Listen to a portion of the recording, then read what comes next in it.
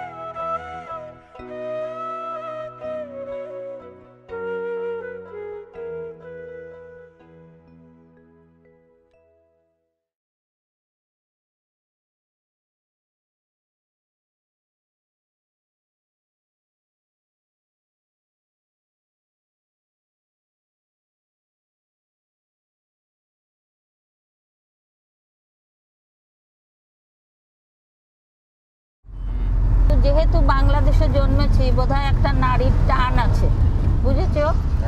যার জন্য শেষের দিকে এই বাংলাদেশে আসার জন্য অত্যন্ত আর কি উৎসুক হয়ে পড়েছিলাম। মাইমে আপনারা কবে দেশ ছেড়েছিলেন? আমি ছেড়েছি তখন কোন সালে বিয়ে হচ্ছে 58 তখন আমার বয়স কি ছিল? আমার তখন বয়স 15। দেশ ছাড়তে হয়েছিল এই তো দাঙ্গা। বাবা ছিলেন কবিরাজ, উনি সান্তাহার প্রপারেই ওনার চেম্বার ছিল। সান্তাহার গ্রামের নাম কি ছিল? বশিপুর। তারপরে ওই যে সান্তাহারের যে রায়ট হলো, রুগীদের একজন এসে বলেছে, কবিরাজ মশাই আপনার তো খুব বিপদ। বাবার কাছে 39 টাকা পকেটে ছিল, সেই নিয়ে সেই মুসলিম যে রুগী তিনি কিন্তু তাকে পাঠিয়ে দিয়েছেন বোরখা পরিয়ে। আপনি কেন দেখতে চাইলেন?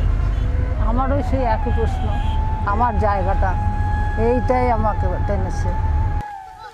এই তো এদিকে মুর্শিদাবাদ, এপারে 20-25 বিঘে জমি ছিল, গাছটার যা ছিল অনেক কিছু ছিল, বাগান, ফলের বাগান, নানা রকম ফল ছিল। ওপরে গিয়ে একটু যাই হোক থাকার মতো ব্যবস্থা করে নিয়ে বাস করতে লাগলেন আমার বাবা। থাকতে থাকতে কয়েক বছর পরে আবার সেই পদ্মা নদীর মানে গ্রাসে সব কিছু চলে যায়। তো সেখান থেকে আবার সব বিক্রি করে দিয়ে চলে গেছেন আবার ওই বালুরঘাটের দিকে, গঙ্গারামপুর বলে একটা জায়গা। গঙ্গা আমার মা, পদ্মা আমার মা, দুই পারে দুই জলের ধারা, মেঘনা যমুনা, সেগুলো ক্রস করে চলে এলাম পদ্মার ধারে বসে আছি। এটা কোনোদিন ভাবনার মধ্যেই ছিল না। আমি তো বিহ্বল পদ্মা নদীকে দেখছি আর ভাবছি যে ভারত আর বাংলাদেশ মাঝখানে একটা নদী, তাকে ভাগ করে দিয়েছে।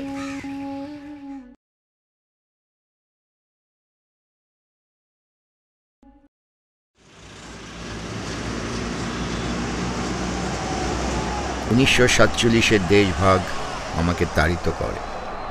ভারতবর্ষকে ভাগ করা কি সত্যিই দরকার ছিল?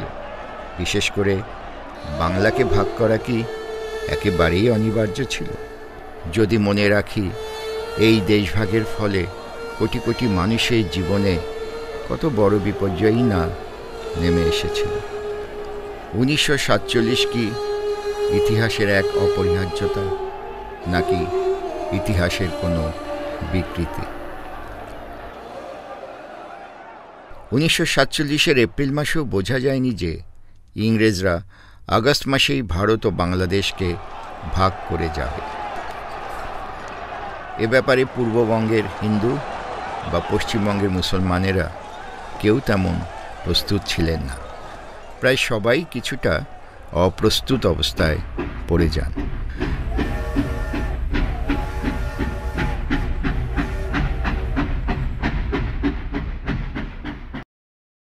দেশভাগের সময় রাজনীতিবিদরা আচরণ করেছেন তাঁদের নিজ নিজ সংকীর্ণ দলীয় ও ব্যক্তিগত স্বার্থ অনুযায়ী। ফজলুল হক, শ্যামাপ্রসাদ মুখোপাধ্যায়, হোসেন শহীদ সোহরাওয়ার্দী আর তাদের পেছনের অর্থনৈতিক স্বার্থের ব্যক্তি ও গ্রুপগুলি যেমন ইস্পাহানি বা বিড়লারা নেপথ্যে কাজ করে গেছে তাদের মতো করেই। শরৎ বোস, আবুল হাশিম, সোহরাওয়ার্দীদের শেষ মুহূর্তের একটা চেষ্টা ছিল বাংলাকে অখণ্ড রাখার, কিন্তু তা সফল হয়নি। চিত্তরঞ্জন দাসের উদ্যোগে গড়ে ওঠা 1923 সালে বেঙ্গল প্যাক্ট ছিল বাঙালিদেরকে এক রাখার শেষ দূরদর্শী উদ্যোগ। কিন্তু 1925 সালে চিত্তরঞ্জন দাসের অকাল মৃত্যুতে তার বাস্তবায়িত হতে পারল না। চিত্তরঞ্জন দাসের মৃত্যুর পরে মানে বঙ্গপ্রদেশ যেটা বলতো, সেখানে হিন্দু মুসলমানের একযোগে কাজ করার সম্ভাবনা ক্রমশ কমতে থাকে। এইটা 37-এ ফজলুল হক যে নির্বাচনে জিতলেন, উনি তো কংগ্রেসের সঙ্গে মিলেই মন্ত্রিসভা করতে চেয়েছিলেন, কংগ্রেস রাজি হয়নি। ফলে মুসলিম লীগের সঙ্গে করলেন এবং একসময় মুসলিম লীগে যোগও দিলেন। এই যে রাজনীতির পথটা ক্রমশ আলাদা হয়ে যেতে থাকলো। চরম মুহূর্ত হচ্ছে 46-এর দাঙ্গা। 46-এর দাঙ্গার পর দেশ বিভাগ অনিবার্য হয়ে উঠেছিল। 47-এ ভারত ভাগ হওয়া সত্ত্বেও বঙ্গবিভাগকে রোধ করার একটা চেষ্টা হয়েছিল সোহরাওয়ার্দী, শরৎ বোস মিলে।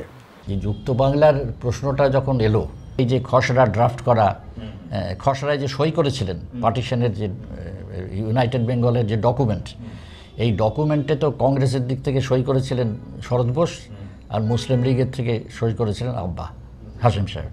এই দুজন সই করেছিলেন। আমি শরৎবাবুর বাড়িতে আমিও গেছি যে সেই আলোচনার মধ্যে। কিন্তু সেটা হচ্ছে লীগ কংগ্রেস দুই দলেরই হাইকমান্ড অগ্রাহ্য করে দিল, কাজই হলো না। হিন্দু মহাসভা একটা বড় ভূমিকা পালন করলো বঙ্গপ্রদেশ ভাগ করার জন্যে, কংগ্রেসও তার সঙ্গে গেল। ফলে এইটা রোধ করার কোনো উপায় ছিল না। 16ই আগস্ট যে ডাইরেক্ট অ্যাকশন ডে ঘোষণা করা হয়েছিল, সেখানে গড়ের মাঠে বিশাল মিটিংয়ের জমায়েতের ছিল।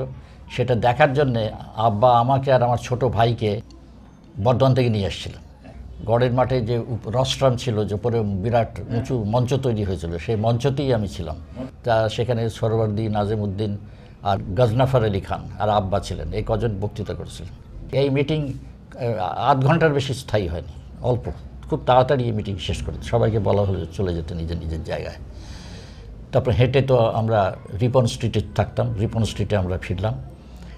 তো সে 16 তারিখ রাত থেকে দাঙ্গা আর কি, রাত্রে চিৎকার রাস্তায়।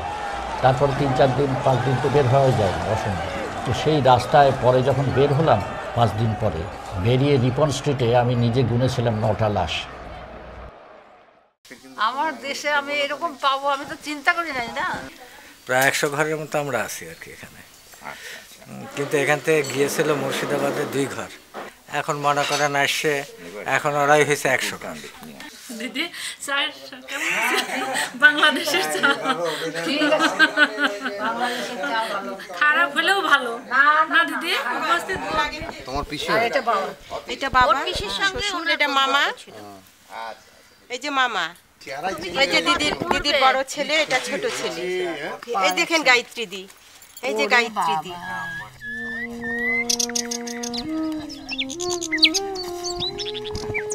এইখানে ঘর ছিল, এইভাবে ঘর ছিল, দক্ষিণ দুয়ারে ঘর, বড় টিনের ঘর, পাঁচচালা ঘর। এখানে ছিল বেল গাছ, আলাদা হয়ে গেছে ভেঙে। এটাই হচ্ছে আম গাছগুলো আমাদের, আম গাছগুলো আর নাই, পুরানা গাছ। ওই দেখেন ঘরগুলো একটাও নাই, ঘর নাই। দেশের মাটিতে আসলে বুক ঠান্ডা হয়, তবুও যে আসতে বাপরে বাপ। আপনারা তারপরে ওই যারা এক্সচেঞ্জ করেছিল ওনাদের বাড়ি ইন্ডিয়া ছিল। হ্যাঁ, ওরাই আমরা। সলিমদ্দি।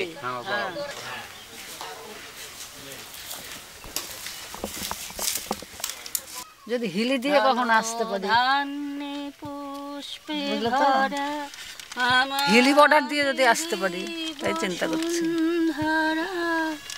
তাহার মাঝে আছে দেশে সকল দেশের সেরা, সে যে স্বপ্ন দিয়ে তৈরি, সে যে আমার স্মৃতি দিয়ে গড়া, সে যে স্বপ্ন দিয়ে তৈরি, সে যে স্মৃতি দিয়ে। অবশ্য আমার তো কিছুই স্মৃতিতে নেই তেমন, কল্পনা। বিটি আছে, বিটি বিটি, মদনের বিটি আছে। হ্যাঁ হ্যাঁ, চিনতেন বাবাদের? আমাদের বাড়ি যেতেন? হ্যাঁ, তোমাকে বাড়ির বাসা ধান বানিয়েছি আমরা। তাই নাকি? ধান বানিয়েছেন আপনারা? কার বাড়ি যাচ্ছেন তুমি? কারো বাড়ি না, এখন দেখে টেকে চলে যাব। ভবতারণ কাকা আছেন শুনে খুব ভালো লাগলো। চিনতে পারলাম না তো। ভবতারণ কাকাকে চিনতে পারলেন না? রমুকে চিনতে পারেননি? কাকে? রমু, মদন চক্রবর্তীকে চিনতেন? চিনতে পারেনি তো। বাড়ি কোথায়? বসিপুর ছিল না, কাকা নিচে যে বাড়ি নিয়েছিল। আরে মদন চক্রবর্তীকে চিনতে পারেননি? মদন কবিরাজ। আপনারা যে সেলিং এর সময় যে বাড়িতে ছিলেন, বাংলাদেশে। মদন কবিরাজ? হ্যাঁ হ্যাঁ। তার ছোট মেয়ে আমি, মন্টুর বউ। রমু কার নাম? এই তো। বেশ বেশ, ভালো ভালো ভালো। রমুর বয়স হয়েছে তো। আমি চিনতে পারিনি তো। বাড়ির মধ্যে বসো না, বসবো টসবো না, সন্ধে হয়ে গেছে। কাকিমা কোথায়? এখন আসলে কোন জায়গা থেকে? ঢাকা থেকে। এইসব মেঘ দেখেছি আমি এইটু। এটা 2 বছর। মন্টুর বউ? আচ্ছা, এই রমু, এই রমু, মন্টুর বউ? হ্যাঁ, অঞ্জলি। কি কাণ্ড ভগবান! এই জীবনের মতো হয়ে গেল দেখাশোনা। কিছুই তোমাদের করতে পারলাম না। কিছু করতে হবে না। এই যে মুখের কথা, এটা অনেক বড়, এটাই বড়। এই মেয়েকে চিনবো কেমন করে? এইটুক দেখেছি।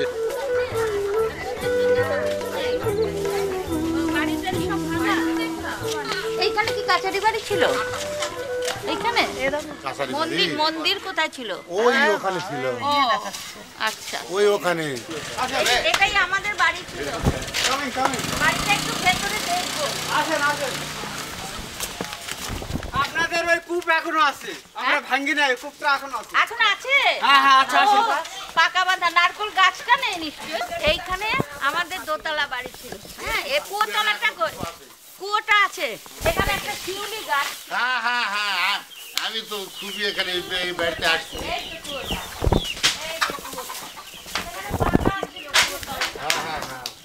এখনো পাকায় আছে এখানে, কিছু করি না। হ্যাঁ, পাকায় আছে। আর এখানে মেজো কাকার ঘর ছিল। দুই ভাইয়ের বিরোধ হলে বাড়ির মাঝে পাঁচিল টেনে দুটো আলাদা সংসার পাতা হয়। দেশভাগের পাঁচিলটাও যেন কিছুটা তাই। তবে 70 বছর পার হয়েছে। আজ হয়তো ফিরে দেখা যেতে পারে এ পাঁচিল কি যথার্থ ছিল, অন্য বিকল্প কি কিছু ছিল, কিংবা আজ এত বছর পরে এই দুই শরিকের মাঝে কতখানি মিলন সম্ভব, সেটা বুঝতেই আমাদের এই প্রচেষ্টা।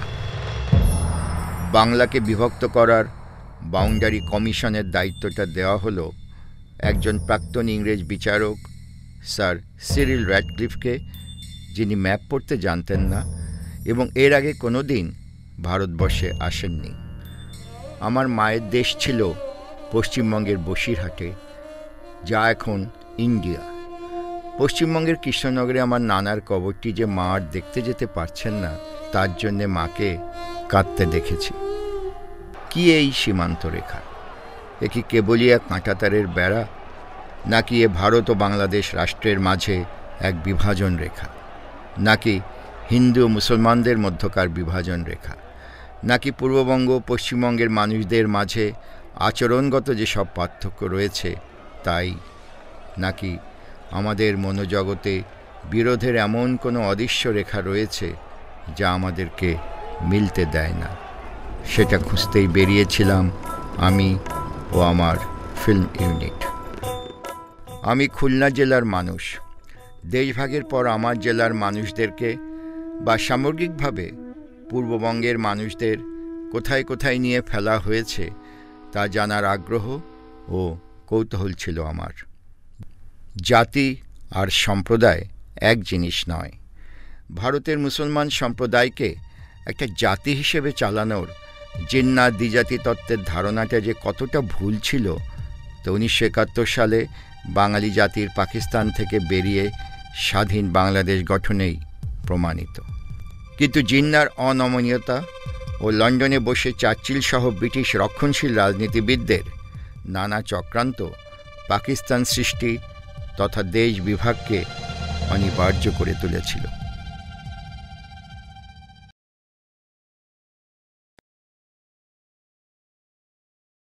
দেশ হারানো মানুষেরা যার যেখানে ট্রেন লাইনের সুবিধা হয়েছে তারা সেখানে গেছেন। যারা পশ্চিমবঙ্গের কাছে তারা পশ্চিমবঙ্গে গেছেন, যারা ত্রিপুরার কাছাকাছি ছিলেন তারা ত্রিপুরায় গেছেন, আর যারা ছিলেন আসামের নিকটবর্তী জেলাগুলোতে তারা গেছেন আসামে। বাঙালির সামাজিক ইতিহাসে, রাজনীতি ও শিল্প সাহিত্যে একটা নতুন শব্দ যোগ হলো উদ্বাস্তু।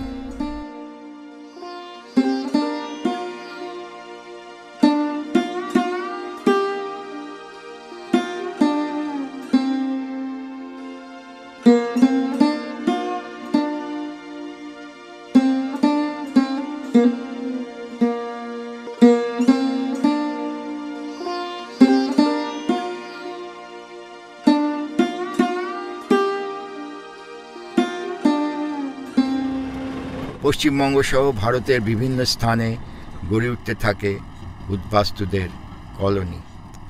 কুপার্স ক্যাম্প বাংলা ভাগের সবচেয়ে করুণ ও অস্বাস্থ্যকর জায়গাটি ছিল রানাঘাটের এই ক্যাম্পটি। কুপার্স ক্যাম্পে কোনো কোনো সময় লক্ষাধিক উদ্বাস্তুও থেকেছেন। ক্যাম্পটা আদিতে ছিল দ্বিতীয় বিশ্বযুদ্ধের সময় ব্রিটিশ আর্মির এক রসদ গোডাউন। ইনফ্রাস্ট্রাকচারটা মূলত এখানে মিলিটারিরা যখন ছিলেন সেই অনুপাতে তারা রাস্তাঘাট, ড্রেন, তাদের জলের অ্যারেঞ্জমেন্ট, বিদ্যুতের অ্যারেঞ্জমেন্ট এগুলো তারা নিজেরাই করে নিয়েছিলেন। এখানে 7টা ব্লক ছিল, বেশিরভাগ ছিল টেন্ট, তারপর ছিল ছাবড়া, ছোট ছোট উঁচু উঁচু ছাবড়া, টিন দিয়ে ছাবড়া, মুলিবাসের বেড়া দেওয়া। আগে যে মিলিটারিরা ছেড়ে যাওয়া যে গোডাউন নিশেন হাট, সেই নিশেন হাটগুলির মধ্যে পায়রার খোপের মতন করে করে অল্প অল্প জায়গার মধ্যে না বাথরুমের অ্যারেঞ্জমেন্ট, না টয়লেটের অ্যারেঞ্জমেন্ট, কোনো অ্যারেঞ্জমেন্ট ছিল না। ওর মধ্যেই রান্না, ওর মধ্যেই ধোঁয়া, ওর মধ্যেই পড়াশোনা। এখানে যখন ট্রানজিট সেন্টার ছিল এখানে আসতো, এখানে রেল লাইনে সব ট্রেনে করে আসতো। আমাদের এই এলাকাটা সব ট্রেন লাইন ভর্তি ছিল, সব ট্রেনে করে আসতো। এখানে কেউ 7 দিন থাকতো, এখানে খাবার দেওয়া হতো, রেডি খাবার, আবার চলে যেত অন্যান্য জায়গায় নিয়ে যেত। তারপরে ক্যাম্প আবার যখন রিহ্যাবিলিটেশন হয়ে গেল বা দণ্ডকারণ 60-61 দণ্ডকারণ নোটিশ, ননিতাল নোটিশের পরে ডোল বন্ধ করে দিল উদ্বাস্তুদের, প্রায় অন্তত 5 থেকে 7,000 করার পরে তখন আবার যারা এখানে ক্যাম্পে থাকতেন তাদের পিএল হিসাবে গণ্য করা হতো, পার্মানেন্ট লাইবিলিটি বলে তাদের পিএল ক্যাম্প হলো। এখনও পিএল হোম হিসাবে রয়েছে। সবচেয়ে বেশি লোক এখানে হতো কলেরাটা বেশি, স্বাস্থ্যর একদম ব্যবস্থা সুব্যবস্থা ছিল না বলেই কলেরাটা বেশি হতো, কলেরা, পক্স এগুলো খুব বেশি হতো। এবং তখন যে অবস্থাটা দেখেছি, মানে যেভাবে মানুষ, পশুও যেভাবে থাকতে পারে না, মানুষকে সেইভাবে এখানে রাখা হয়েছিল এবং তাতে তাদের স্বাস্থ্য পরিষেবা যেমন ছিল না, মেধার একটা বিরাট সেখানে অপচয় হয়েছে। পশ্চিমবঙ্গের আরেকটি বিশাল উদ্বাস্তু শিবির ছিল ধুবুলিয়া ক্যাম্প। ধুবুলিয়া ক্যাম্পে একসময় প্রায় লক্ষাধিক উদ্বাস্তু বাস করতেন।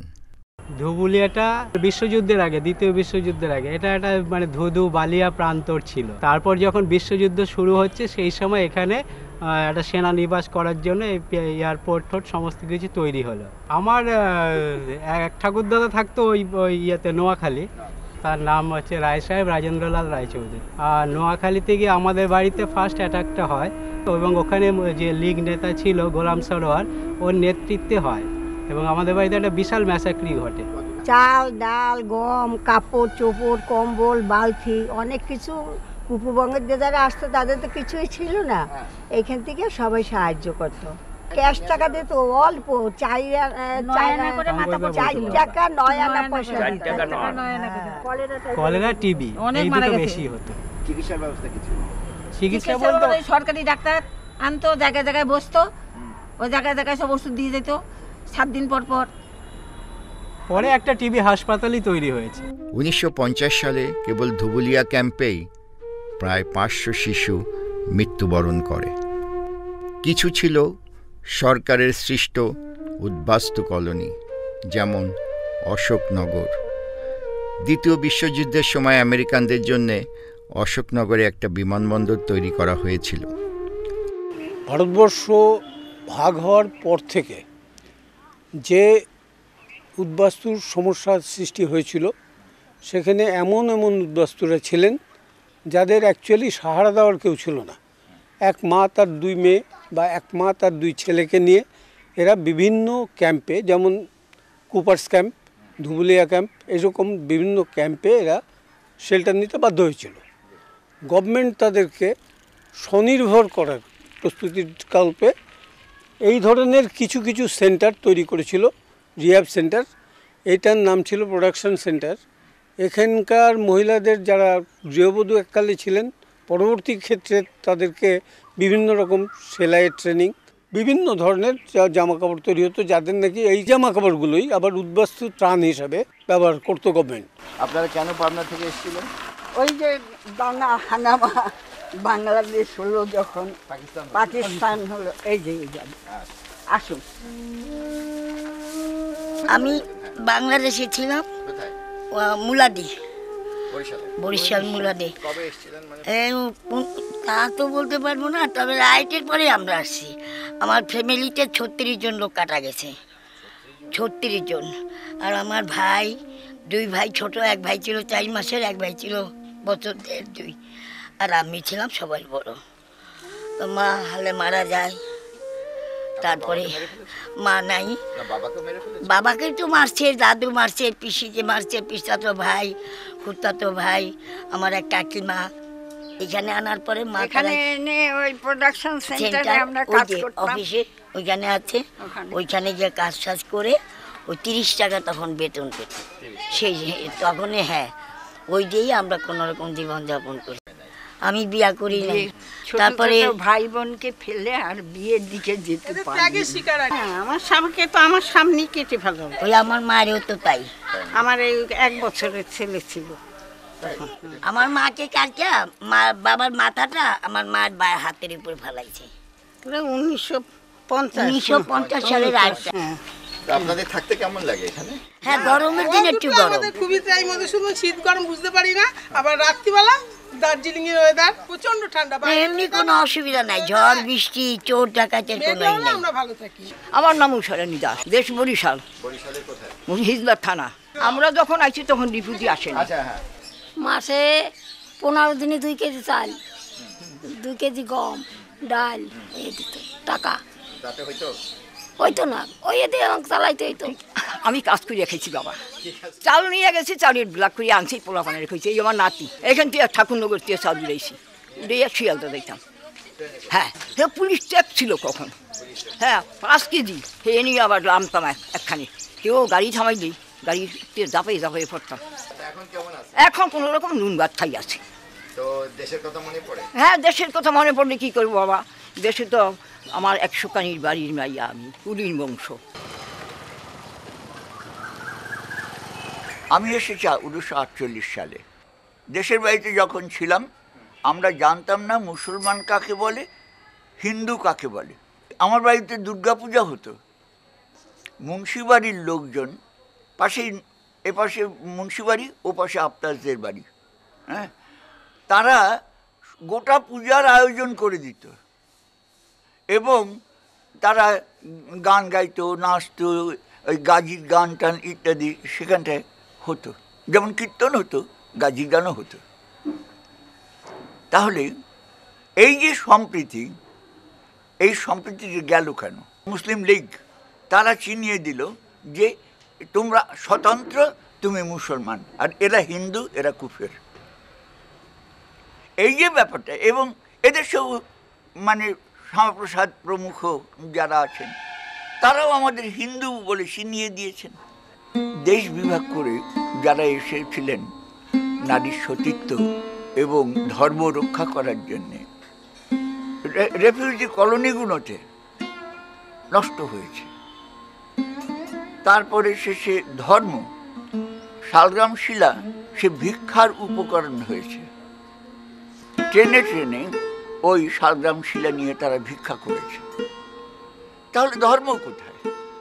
ধর্মও নেই, সতীত্বও নেই। এক কথায় বলা যেতে পারে যে দেশ বিভাগের কুফলটা কি? কুফলটা হচ্ছে নীতি নৈতিকতার বিসর্জন, এবং তারাই কিন্তু মানে ডমিনেট করেছে। এখানে তো উদ্বাস্তুরা এসে এদেশের স্থায়ী বাসিন্দাদের ঠেলে দূরে সরিয়ে দিয়েছে। তাহলে এখানে সুফলটা কি হয়েছে? সুফলটা হয়েছে যে ওখানটার শিক্ষা একটা সীমিত জায়গায় ছিল। যারা ওখানটায় আদৌ কোনো শিক্ষা পেত না, পাওয়ার কথা ছিল না, তারা এই দেশে এসে শিক্ষিত হয়েছে, এক নম্বর। দু নম্বরে হচ্ছে ওই দেশ থেকে যারা নিম্নবর্গের মানুষ এসেছেন তারা সমান সমান হয়ে যাওয়া যদি বলেন, সে সমান সমানটা হয়েছে। আমার যাবার জায়গা নেই কোথাও, যাবার জায়গা নেই আমার কোথাও, নিজের ভেতরে একটা নিরম্ব উঠ এবং অস্বস্তিকর পতিত অঞ্চল হু হু করে। তাঁবু যারা ফেলেছিল যে যার মতন চলে গেছে, কোথায় কে জানে। যাবার জায়গা নেই আমার কোথাও, অসময়ে অযাচিত জমের বাড়িও যাওয়া যায় না, মনও ওঠে না। আর কিছু ছিল পুরো অঙ্গের উদ্বাস্তুদের জবরদখল করা কলোনি। এমনই একটি কলোনি হচ্ছে দক্ষিণ কলকাতার যাদবপুরের বিজয়গড় কলোনি। প্রথমে নাম ছিল যাদবপুর বাস্তুহারা পল্লী, পরে নাম হয় বিজয়গড়। শুধু যাদবপুরের প্রথম উদ্বাস্তু না, গোটা ভারতবর্ষের ভিতরে সর্বপ্রথম জবরদখল উদ্বাস্তু কলোনি এই বিজয়গড়। এটাকে দেখে সারাউন্ডিংসে আরও অনেক কলোনিগুলো তৈরি হতে শুরু করলো, যেমন Arabindanagar, সমাজগড়, Azadgarh, Gandhi colony, C colony, Baghajatin বলেছে, এর শুরু হতে হবে। এখন এগুলো সবই যাদবপুরের ভিতরে। এখন যাদবপুর উদ্বাস্তু কলোনি বললে পরে আইডেন্টিফিকেশান ঠিকমতো হয় না। তখন অনেক আলাপ আলোচনার পরে এটা সাব্যস্ত হলো, যেহেতু বিজয় করে এটা নিয়েছি আমরা, অতএব এর নাম হোক বিজয়গড়। আর এগুলো সব পতির জমি ছিল, জলজমি ছিল, জঙ্গলে ভর্তি, সাপ, খোপ, খাটাস, জন্তু জানোয়ারে ভর্তি ছিল। এই সময় শিয়ালদা স্টেশনে হাজার হাজার উদ্বাস্তু ছিল। সেকেন্ড ওয়ার্ল্ড ওয়ারের সময় আমেরিকান ট্রুপসের একটা ক্যাম্প ছিল এখানে। প্রত্যেক তো ওই কাঠের ঘর ছিল, প্রথমে সেগুলিতে ঢোকে। খালি জায়গা যত ছিল সেখানে জরিপ করে করে 4 কাঠার নিচে কাউকে জায়গা দেওয়া হয়নি, এবং তারা তখন এই টালি বা স্টিল যে যেমন পেরেছে তাই দিয়ে ঘর বানিয়ে নিয়েছে। এখানে 11টা ওয়ার্ড তৈরি করা হয়, কিন্তু মুশকিল হলো ইতিমধ্যে লোক আরও আসতে শুরু করলো, তাদের বসার জায়গা নেই। তখন 10 এবং 11 ওই 4 নম্বরের পিছনের জায়গাটাকে দখল করা হলো। সেটা ছিল লয়ালকার জায়গা, বিল্লার জামাই। হ্যাঁ, বিল্লার জামাই না, তাদের লালকা অনেক মারদাঙ্গা শুরু করলো। লরি 2-3 লরি ভর্তি গুন্ডা নিয়ে আসলো এবং বিজয়গড় অধিবাসীদের সাথে মারামারি হলো, তাই নিয়ে কেস কামারি হলো, তাদের লালকা হারলো। তখন মুভমেন্ট চলছিল যে আমরা তো জমিতে বসেছি, এবার জমির দাও, আমাদের সত্য দাও।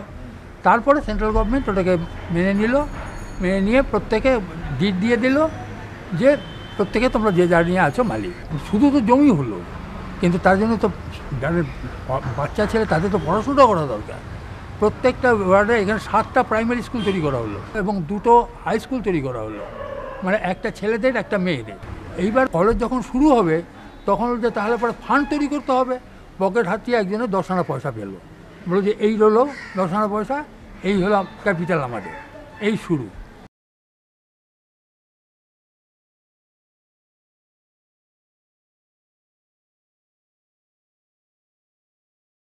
পিএল ক্যাম্প হচ্ছে পার্মানেন্ট লায়াবিলিটি, অর্থাৎ যাদের আর কোথাও যাবার জায়গা নেই, যাদেরকে আমৃত্যু এসব ক্যাম্পেই থাকতে হবে, যেমন গঙ্গার উত্তরপাড়ার ভদ্রকালী পিএল ক্যাম্প। এরা যেন সেই পৌরাণিক ফিনিক্স পাখি বা আগুন পাখিরা, মানবতার সেই দুর্মর শক্তি, শত প্রতিকূলতার মাঝেও যাদের মৃত্যু ঘটে না, যেমন পার্মানেন্ট লায়াবিলিটি খেতাব পাওয়া ক্যাম্পগুলির এই সব বৃদ্ধা নারীরা। ফাল্গুন মাসে গন্ডগোল হলো, মারা গেল আমার স্বামী দেওর বাবা, ভাইরে তো মায়ের কোলের থেকে ধরিয়ে এরকম 5 বছরের ছড়িয়ে ফেলাইয়া দিল। জ্যৈষ্ঠ মাসে জওহরলাল নেহরু স্টিমার পাঠালো 3খানা, সেই স্টিমারে আমরা আসলাম। আইসে ওই খিদিরপুর নামাইছে, ভদ্রকালী ক্যাম্পে আসছি প্রায় বহুদিন হয়েছে, প্রায় 40 বছরের বেশি হয়েছে। রেশনে চাল, ডাল, গম। দেশের কথা মনে পড়ে? আর মনে পড়লে কি হয়, না পড়লে আর কি করব, যাওয়ার সময় ওই যে পার হয়ে আসছি ওই পর্যন্তই শেষ। আমাদের বাপের বাড়ি তো ওই পিরিসপুর, সেইখানে তো আইসিল রাইড করতে, আমরা তো লুকোইয়া ওই ওই পুষ্করির মধ্যে পানা মধ্যে নাক দিয়া গার উপর দিয়ে সাপ চলে গেছে, নাক উপরে দিয়া জলের মধ্যে রয়েছি। কত বয়সে বিধবা হয়েছিল? আমি 13 বছরে বিধবা বলছি। বিয়ে হয়েছিল কত বছর বয়সে? 10 বছর। এখন সরকার থেকে কি কি সাহায্য পাচ্ছে আমাদের? 1000 টাকা দেয়, আর 6 কেজি চাউল দেয়, 8 কেজি গম দেয়, আর বুঝি 1.5 কেজি ডাল দেয় মাসে। তাতে আপনার চলে? 4 টাকা 9 আনা পাইছি, 4 টাকা 9 আনা। তখন 2 কেজি চাউল পাইছি আর 2 কেজি গম। হ্যাঁ, এই খাইয়া রয়েছি, জীবনযাপন করছি। আচ্ছা, ভবিষ্যৎ নিয়ে কি চিন্তা, কি করবেন আর? ভবিষ্যৎ নিয়ে কোনো চিন্তা আছে? ভবিষ্যতে কি চিন্তা, ভবিষ্যতে গঙ্গার পার আর কি। দেশভাগের বেদনার ভাষা আজও তৈরি হয়নি, যে ভাষায় বেদনার এই অতলান্ত গভীরতাটা তুলে ধরা সম্ভব। আমার হাতে ক্যামেরা ও কলম থাকলেও আমি অসহায় বোধ করি।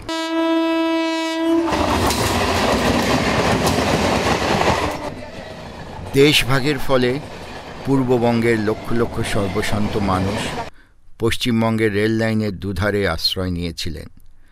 রেল লাইনের ধারের বস্তিতে রেল স্টেশন ও রেল লাইনকে ঘিরেই জীবন তাদের।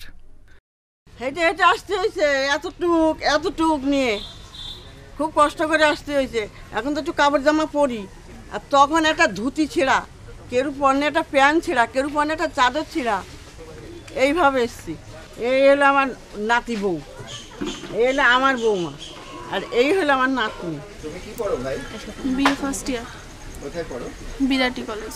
এখানে থাকতে কেমন লাগে? কেমন লাগবে, এটা তো ঠিকঠাক জায়গা না থাকার, সেই তো কারোরই ভালো লাগে না। নড়াইলের মধুমতি নদীর পাড়ে ঘরবাড়ি ছিল লস্করের। এখন মধ্যম গ্রামের কাছে রেল লাইনের ধারে চা ও খাবারের একটা দোকান চালায় স্বামী স্ত্রী দুজনে মিলে। কবে এলেন আপনারা দেশে? 2003 সালে। 2500 টাকা দিলাম। 2500 টাকা লেগেছিল, ওই মাল জিনিস ছিল কিছু, ওই মাল জিনিস মাথায় করে করে করে করে সব ব্যাটিং করছে। বিএসএফ বিটিআরা দেখছে আমরা পাওয়া যাচ্ছি, কিছু বলিনি, কিছু বলার কাজ নেই, ও তো টাকায় চলেছে। মোটামুটি খুবই কষ্ট। আসার পরে এখানে সেখানে চেষ্টা করেছি, এ কাজ ও কাজ। কদিন বাজারে দোকান করলাম, সবজির দোকান, তাতে কিছু করতে পারলাম না। পরে ছোট্ট একটা চার দোকান দিলাম এখানে, ছোট্ট। ওই ডেলি কোনো রকম দিন আনি দিন খাই, এরকম আস্তে আস্তে করতে করে আজকে চা, কালকে 2খানা রুটি, তারপর 2টো চাল রান্না করলাম, ভাত। 20,000 টাকা দিয়ে দোকানটা কিনে নিয়েছি। তখন একটা ঝুপড়ি দোকান ছিল, টিন ছোটোখাটো একটা টালি গাছ ছিল। পরে আমি টাকা খরচ করে এগুলো করে দিয়েছি।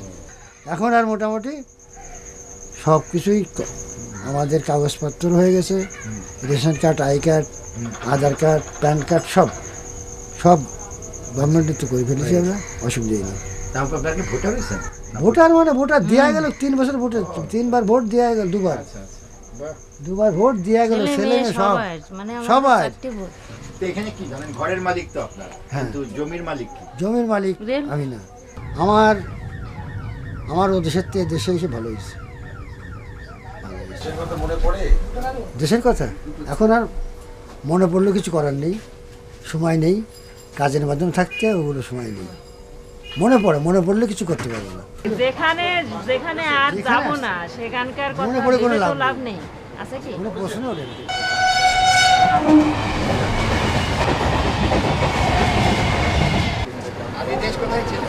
বরিশালে পিরিজপুর। কেন এলেন? এরা অত্যাচারে।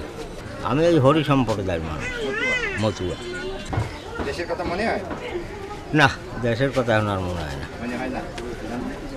হৃদয়পুর কেন পছন্দ করলেন? হৃদয়পুরে শুনছি যে মানুষের হৃদয় ভালো, হৃদয়পুর নাম, সেই কারণে আসছি আর কি। সত্যি কথা বলতে যা পালিয়েই চলে আসছি, এলাম বনগা বর্ডার থেকে। এখন তো অনেক দিতে হয়, তখন আমি যখন আসছি তখন ও 200-300 টাকা দিলে পার করে দিত। আমরা 2 ভাই এখানে আসছি, আর বোন চলে আসছে, বর্দা ওখানে আছে, মা আছে এখনো।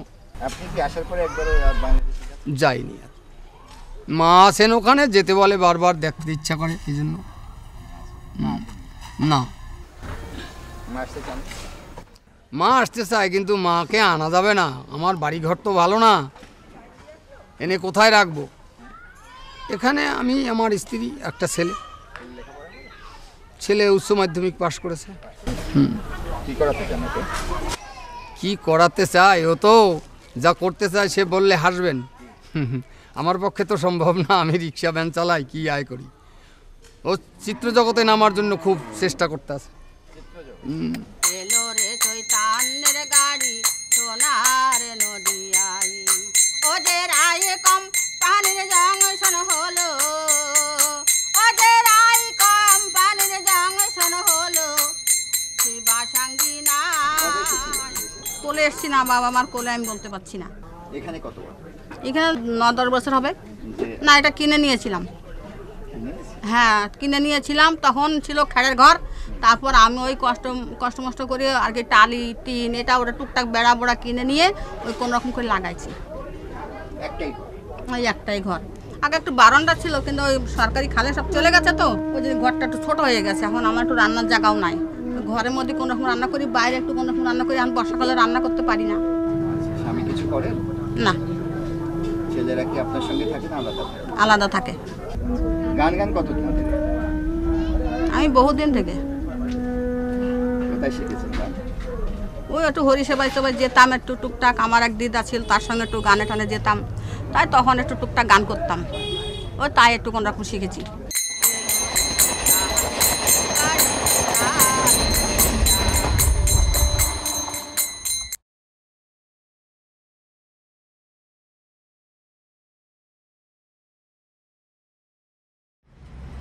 পশ্চিমবঙ্গের বাইরেও ভারতের মোট 18টি রাজ্যে পূর্ববঙ্গের উদ্বাস্তুদের পাঠানো হয়েছিল হিমালয়ের পাদদেশের পাহাড় জঙ্গল ঘেরা সুদূর নৈনিতালেও।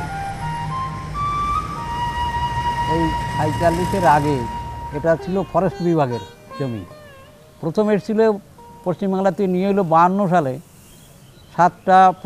7টা গ্রামের লোক।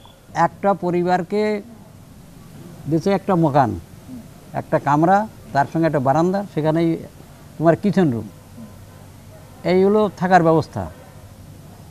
আর তারপরে দিয়েছে জমি 8 একর, আর চাষবাসের জন্যই গরু মোষ কেনার বীজ।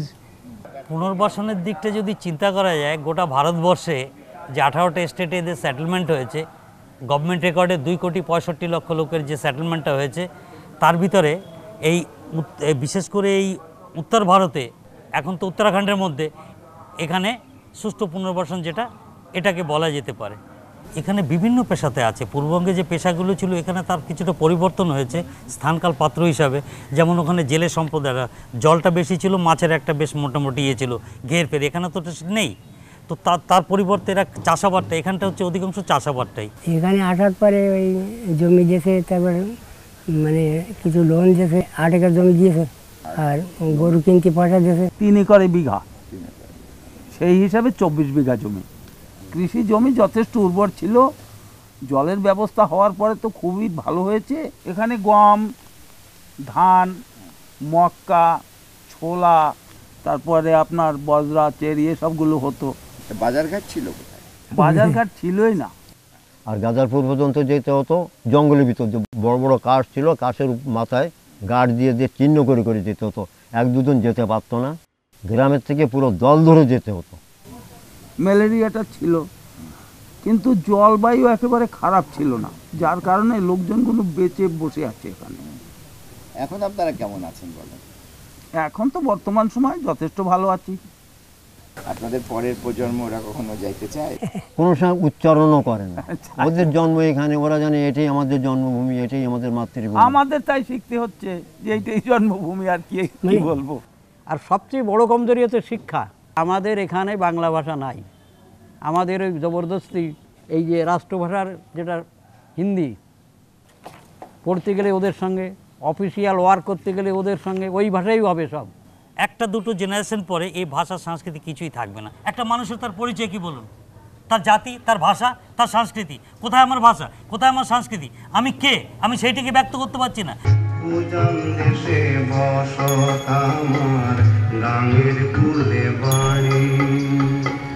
ঝড় তুফানের সাথে আমার নিত্য চলে আড়ি, সুজন মাঝি নামটি ধরি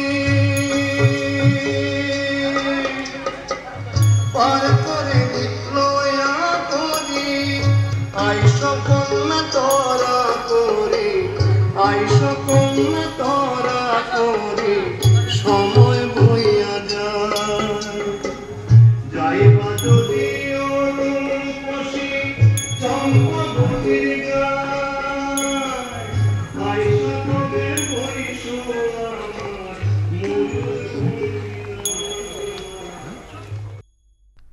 পূর্ববঙ্গের উদ্বাস্তুদের বসতির জন্যে মূলত মধ্যপ্রদেশ, ছত্তিশগড়, অন্ধ্রপ্রদেশ, মহারাষ্ট্র ও উড়িষ্যার এক ব্যাপক অঞ্চল নিয়ে গড়ে তোলা হয় এক বিশেষ প্রকল্প, দণ্ডকারণ্য উদ্বাস্তু শিবির।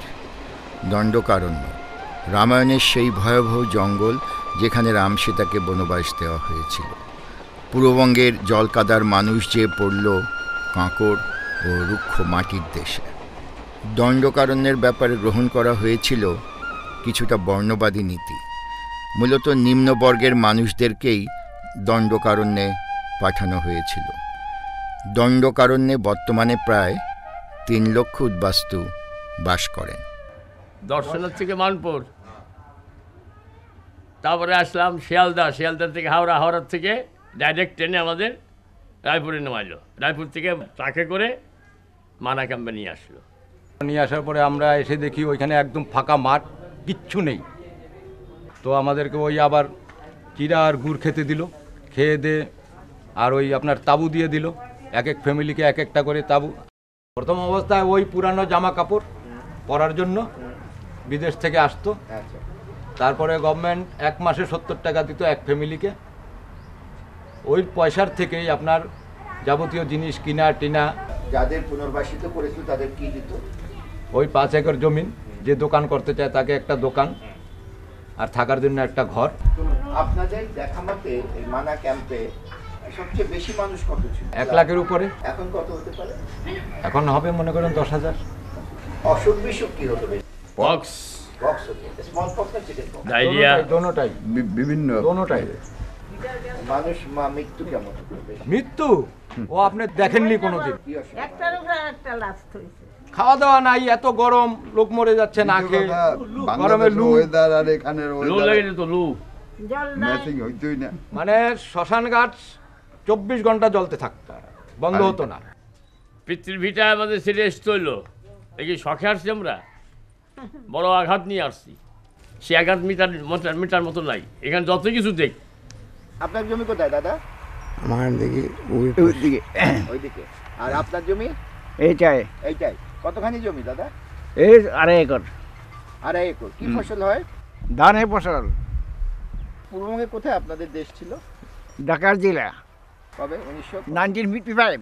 আমার পরিবার ফ্যামিলির মধ্যে আমার বাবা 7 একর জমি পেয়েছে। তো 7 একর জমি কেমন জমি ছিল? জমি কেমন ছিল? এই সব একদম মরুভূমি জায়গা, একদম মরুভূমি জায়গা। ধানের চাষে তো 1 বছর হলে 3 বছর হবে না, বৃষ্টির কারণ। হ্যাঁ, জল না হলে বাস ফসল হয় না। আমরা এখন মানে খাইয়ে লয়ে কোনো রকম বেঁচে আছি। ঠিক আছে। এই আশেপাশে কোনো গ্রামও ছিল না? না, এই গ্রামটা ছিল। এই গ্রামটা ছিল। এটা কাদের গ্রাম ছিল? এটা হিন্দুস্তানি গ্রাম। এখন আপনাদের সঙ্গে স্থানীয়দের চলাফেরা আছে? হ্যাঁ, চলাফেরা আছে, আমাদের সঙ্গে মিশবে, আমরা তাদের সঙ্গে মিশি। নাতি শালা হিন্দুস্তানিকে বিয়ে করেছি। নাতি হিন্দুস্তানি বিয়ে করছে? দণ্ডকারণ্যের কৃষকেরা এখন মোটামুটি আছেন, তবে সবচেয়ে করুণ পরিস্থিতি নারীদের, যারা অনেকেই এখন বৃদ্ধা। আমার বাড়ি ফরিদপুর জেলা ছিল, টংরাল গ্রাম, গোপালগঞ্জের সাব ডিভিশন, কালাবাগি। কত বাড়ি বাড়ি আগুন দেশে গ্রামে গ্রামে, সেই জন্য আমরা আইছি। মৌসুম মানে আসার কষ্টে চলি। আগে 13 টাকা সপ্তাহে, আর আহানে মাসে 300 টাকা দেয়, আর 340 টাকা দেয়। এতে সবকিছু ডাল ডাল তরি তরকারি কাপড় সব হয় না, কম পড়ে তো। 300 টাকায় কি হয়?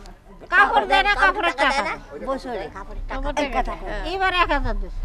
এই ঘরে কি আপনারা মালিক? হ্যাঁ, এর প্রত্যেক ঘরে এক একজন। সরকারি ঘর আমরা যখন মরে যাবো সরকারি ঘর পরে থাকবে, আমাকে নামে দেয় না। সরকারি হাসপাতাল আছে, হাসপাতালে গেলে দেখবে পয়সা নেবে না, কিন্তু ঔষধ লিখে দেবে, আমাকে মেডিকেলের থেকে কিনে খেতে হবে। চোখ বুঝলি, মা বাবার কথা মনে পড়ে, জাগার কথা মনে পড়ে, সব মনে পড়ে। কলম পাগলের কথা কান্দে।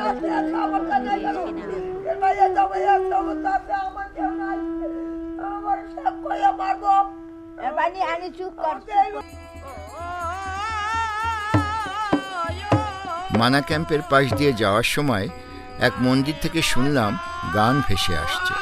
এ গান আমার পরিচিত। ছেলেবেলায় খুলনা অঞ্চলের নিম্নবর্গের মতুয়া সম্প্রদায়ের মানুষদের মুখে এ ধরনের গান আমি শুনেছি।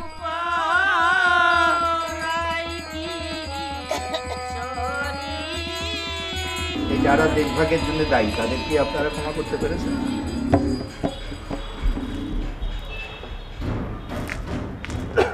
সেটা কেউ ক্ষমা করতে পারবে না, তাদেরকে তো ক্ষমা করা যাবে না। সেটা কেউ ক্ষমা করতে পারবেন না।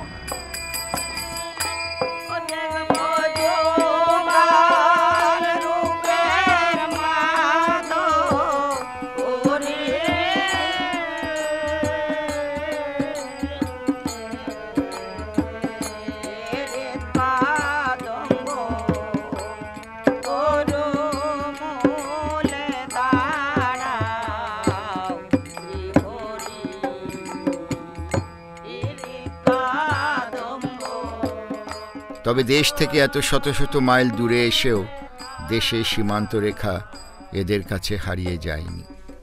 তারা বাংলার মানুষ, বাংলাতেই থাকতে চেয়েছিলেন। তারা সুন্দরবনের মরিচ ঝাঁপিতে যেয়ে বসতি স্থাপন করতে চেয়েছিলেন। মানা ক্যাম্পে হয়েছিল অল ইন্ডিয়া রিফিউজি কনফারেন্স 1975। তো সেই কনফারেন্সে এখান থেকে গেছিলেন একজন নামকরা নেতা রাম চ্যাটার্জি, সবাই তার নাম জানেন, তিনি মন্ত্রীও ছিলেন বামফ্রন্ট সরকারের। তো ওখানে গিয়ে তিনি বলেছিলেন যে আমরা যদি কোনোদিন পশ্চিমবাংলার শাসন ক্ষমতায় আসি, আমরা আপনাদের দণ্ডকারণ্য থেকে নিয়ে গিয়ে সুন্দরবনে পুনর্বাসনের ব্যবস্থা করব। তো তখন কুমিরমারি বলে একটা জায়গা আছে মরিচঝাপির পাশে, ওটা হচ্ছে জনপদ, একটা গ্রাম পঞ্চায়েত। তো ওরা আমাদের প্রতিনিধিদের বললেন ওই জায়গায় আপনারা বসতি গড়ে তুলতে পারেন। এই সব কারণেই আমাদের নেতারা সিদ্ধান্ত নিয়েছিলেন যে আমরা মরিচঝাপিতেই যাব। আমরা তখন গেছিলাম, ফরওয়ার্ড ব্লকের নেতৃত্ব করতেন রাম চট্টোপাধ্যায়। তো এনারাকে আমরা বেশি ধারে কাছে যাচ্ছেন, উনি তো ওনাকে গুরুত্ব দিলাম, ওনার সঙ্গে এলাম। কিছুদিন পরে ওখানে যেয়ে যখন দেখি ওরা হলো আরএসপির লোকজন ওখানে, তাহলে পাশের প্রতিবেশী আরএসপি, তাহলে ওনাদের সঙ্গে আমরা সংযোগ রাখলাম যে ওদের দলের ভিতরে কার কোন শরিক দল রাজনৈতিক বৃদ্ধি পাবে, এ একটা টানাপোড়েন ওদের দেখতে পেলাম। তো এই যে কুটিল রাজনীতির একটা ব্যাপার আছে, শেষ পর্যন্ত সেই রাজনীতির হিসাব নিকাশে গণ্ডগোল হয়ে গেল। এবং তারপরে আপনার যুদ্ধকালীন তৎপরতায় আধা সামরিক বাহিনী পর্যন্ত পুলিশ দিয়ে মরিচঝাপি ঘিরে ফেলা হলো। 16 দিন মরিচঝাপিতে খাদ্য, পানীয় জল, ওষুধপত্র প্রবেশ করতে দেওয়া হয়নি। তারপরেও যখন আমরা খাবারের জন্য এই মরিচঝাপির এপারে কুমিরমারে এলাম, তখন ওরা গুলি করলো। 16ই মে তারিখে মরিচঝাপিতে পুলিশ নামলো এবং বামপন্থী ক্যাডাররাও ছিলেন।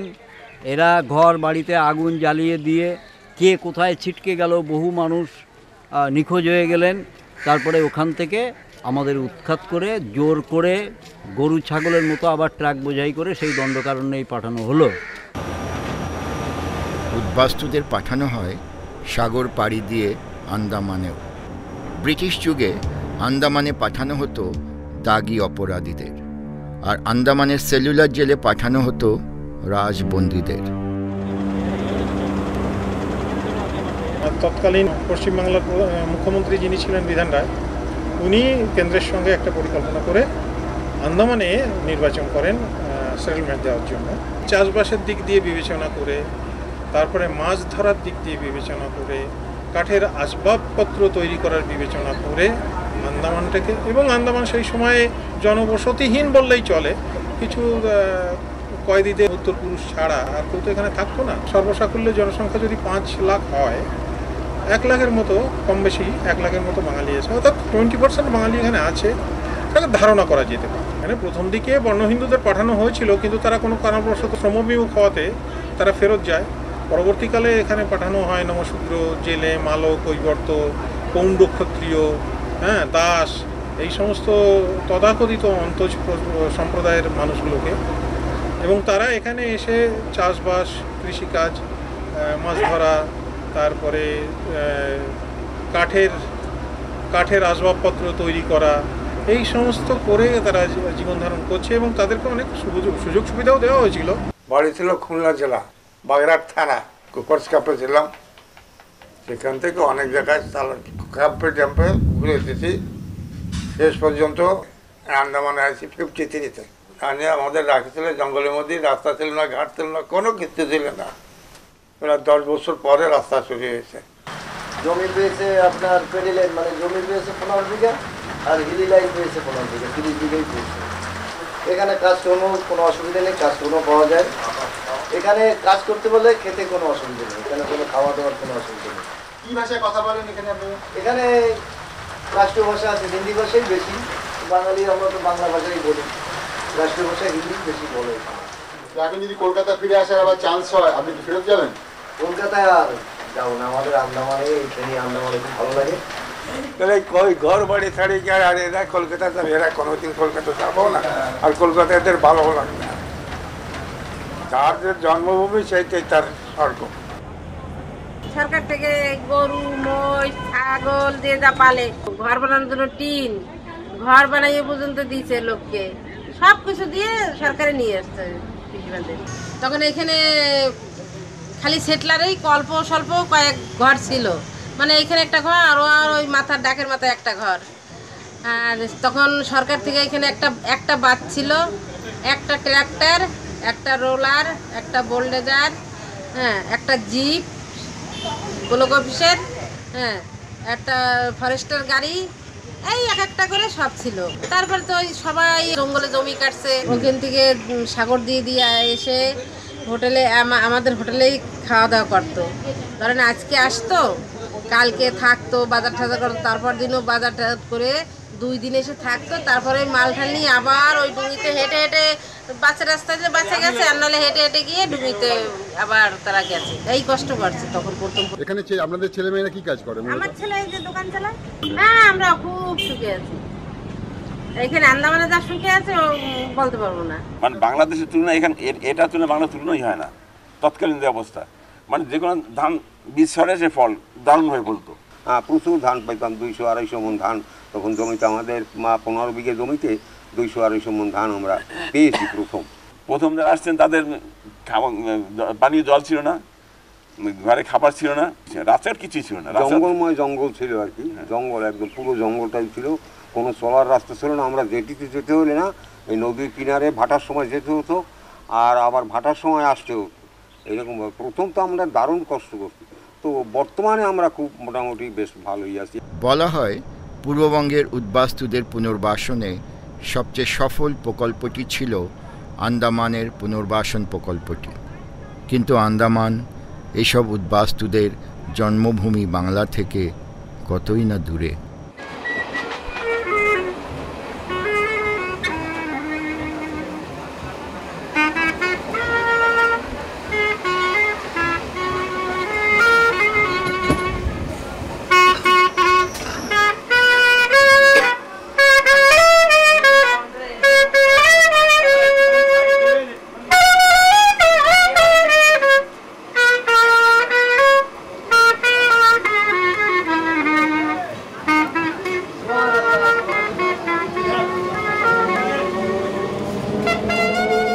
বাংলাদেশ যশোর জেলা মনিরামপুর থানা রঘুনাথপুর গ্রাম আমার জন্মস্থান, কিন্তু এখানে এসেও আমার কোনো বাস্তবভূমি কিছু আমি করতে পারিনি, কারণ এই অসর মানুষ তো। কত বছর ধরে ক্লারিনেট বাজাচ্ছেন? আমি ক্লারিনেট বাজাচ্ছি তা ধরুন 50 বছর। কোথায় কোথায় বাজিয়েছেন? বহু জায়গায়। আমি যশোর, খুলনা, ফরিদপুর, বরিশাল, ময়মনসিংহ, রাজশাহী, সব জায়গায়। পাসপোর্ট ভিসা করে এসেছিলেন? না না, এমনি তখন বাগান ভিসা। বাগান ভিসা? কিরকম আয় হতো ট্রেনে বাজে? ট্রেনে বাজিয়ে আমার প্রথম তখন তো 10 পয়সা 20 পয়সার ব্যাপার ছিল। 10 পয়সা 20 পয়সা দিত। হ্যাঁ দিত। তারপরে যখন 8 আনা 1 টাকার আমল এসে গেল, তখন 8 আনা 1 টাকা, তারপরে 10 টাকা, 5 টাকা, 20 টাকা এরকমই দিতে লাগবে।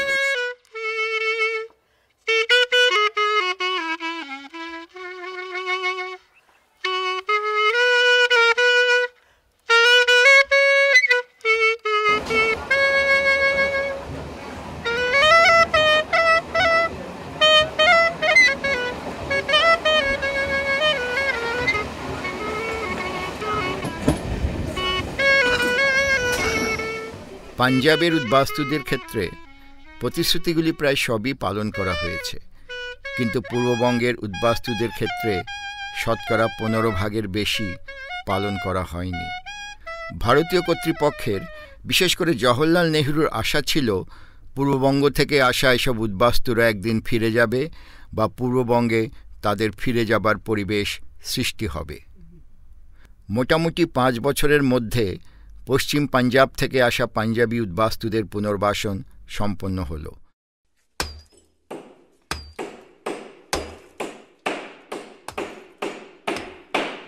কিন্তু পূর্ববঙ্গের বাঙালি উদ্বাস্তুদের ক্ষেত্রে তার কখনোই সম্পূর্ণ হয়নি। হবিগঞ্জের জলালি কইতো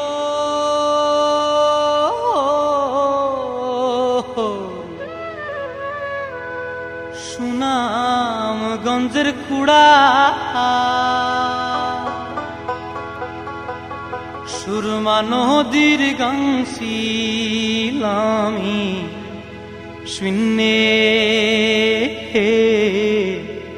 শূন্যে দিলাম উড়া,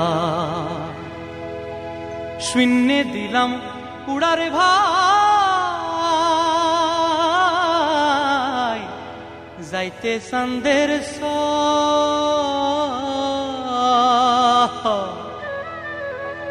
ডানা ভাঙ্গা পড়লাম আমি কলকাতার উপর। তোমরা আমায় চিনোনি, তোমরা আমায় চিনোনি, তোমরা আমায় চিনোনি। পূর্ববঙ্গের উদ্বাস্তুদের কেউ কেউ খুঁজে পেয়েছেন নতুন বাড়ির সন্ধান, অনেকে আবার প্রজন্ম থেকে প্রজন্মে তার পাননি। অনেক পরিবারই সম্পত্তি বিনিময় করে নতুন দেশে এসেছিলেন। আমরা পেয়েছি গোটা গ্রামের মানুষেরাই পূর্ব পাকিস্তানে তাদের ফেলে আসা সম্পত্তি বিনিময় করে এসেছিলেন, যেমন বনগাঁর কাছে 87 গ্রামের এসব মানুষেরা। আমরা বিনিময় সূত্রে এই জায়গাতে এসে বসবাস করি। 1950 সাল, বাংলার 1356 সাল। স্থাবর এবং অস্থাবর দুটো জিনিস সেই সময় ভাগ করা হয়েছিল। সেটা কি, যে জমিকে বলা হতো স্থাবর, আর অন্যান্য যে জিনিসগুলো যেমন নৌকো, গাড়ি, তারপরে যদি কারো টিন ফিন আনা থাকে, তারপরে ধরুন অন্যান্য জিনিস খাট, চৌকি, আলমারি, ড্রেসিং টেবিল ইত্যাদি যেগুলো, সেইগুলোকে বলা হতো অস্থাবর। সেই অস্থাবরের একটা মূল্য ধরা হতো। এইটা ধরে এখানকার মোহামেডান যারা ছিলেন তাদের সঙ্গে কথা বলে আমাদের ওখানে যা আছে স্থাবর এবং অস্থাবরের মূল্য কত, এখানে স্থাবর এবং অস্থাবরের মূল্য কত, তাতে অ্যাকিউরেট কিন্তু কোথাও হয়নি। কিছু 19-20 হয়েছে, 18-20 হয়েছে। তা আমরা উভয় সম্প্রদায়ের মানুষ তখন সেই জিনিসটা মেনে নিয়েছিলাম।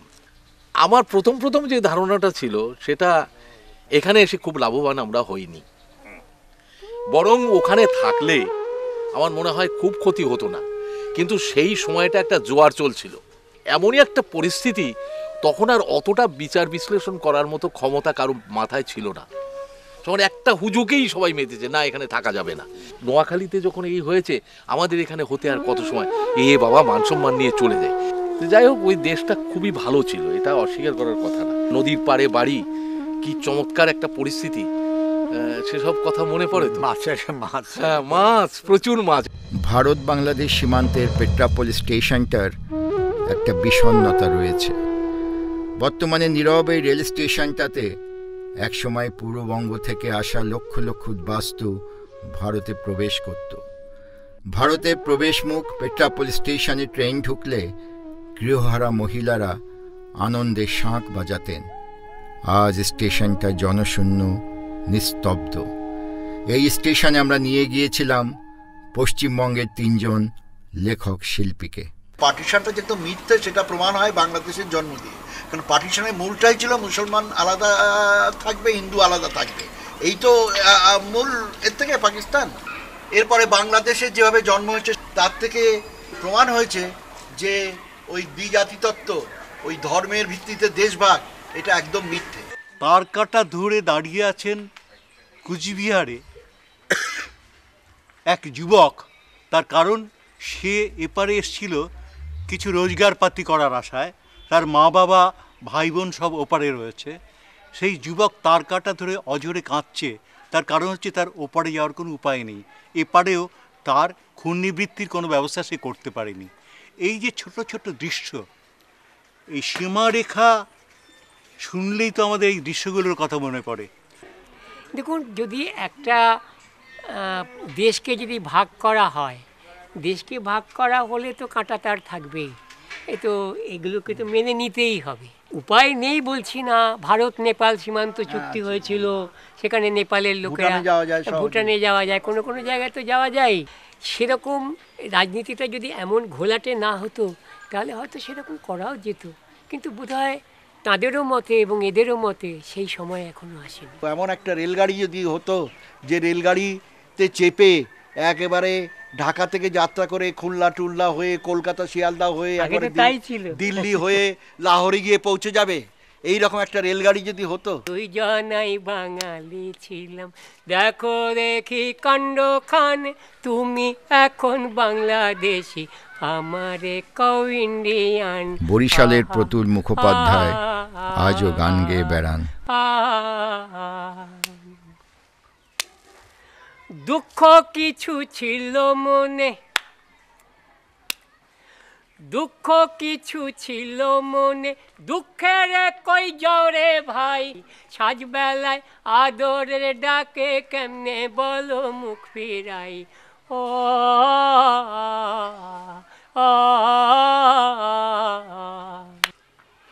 দুই জনাই বাঙালি বন্ধু, বাংলা দুই জনারই জান, তোমার মুখে বাংলা কথা, আমার গলায় বাংলা গান।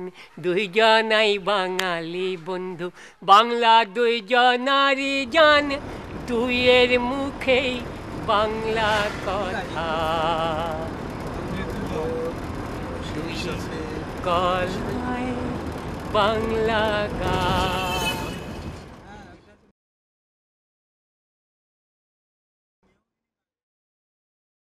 আছিয়া খানমের আদি বাড়ি ছিল পশ্চিমবঙ্গের হাওড়া জেলায়।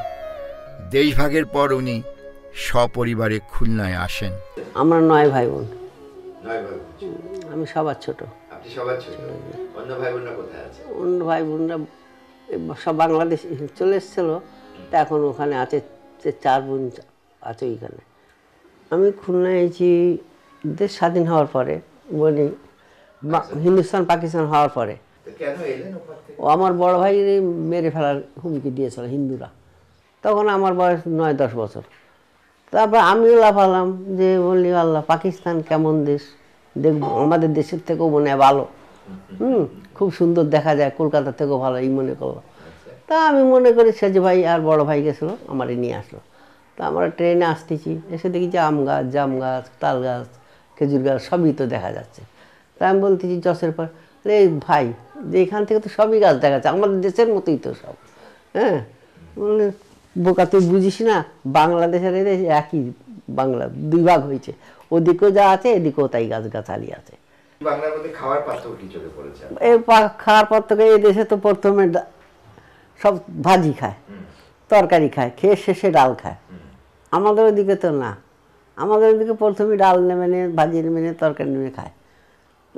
আমার গেছে জামাই গেছে দিয়ে গেছে বিয়ের পরে, আমি গেছি, যাওয়ার পরে তার আমার ভাই মেজো ভাই করছে মাছ দিয়েছে ভাজা, মাছ ভাজা দিয়েছে, দেওয়ার পরে তার ডাল দিয়েছে, শুকনো ভাত মাছ ভাজা দিয়ে খাবে, ডাল দিয়েছে। উনি তো চেয়ে পড়ে আছে, আমি তো দরজার কাছে দাঁড়ায় আছি, তা আমরা বলতেছি চেয়ে আছে, তা আমি বলতেছি যা দিয়েছে খেয়ে নেন, কথা তারপর দেখে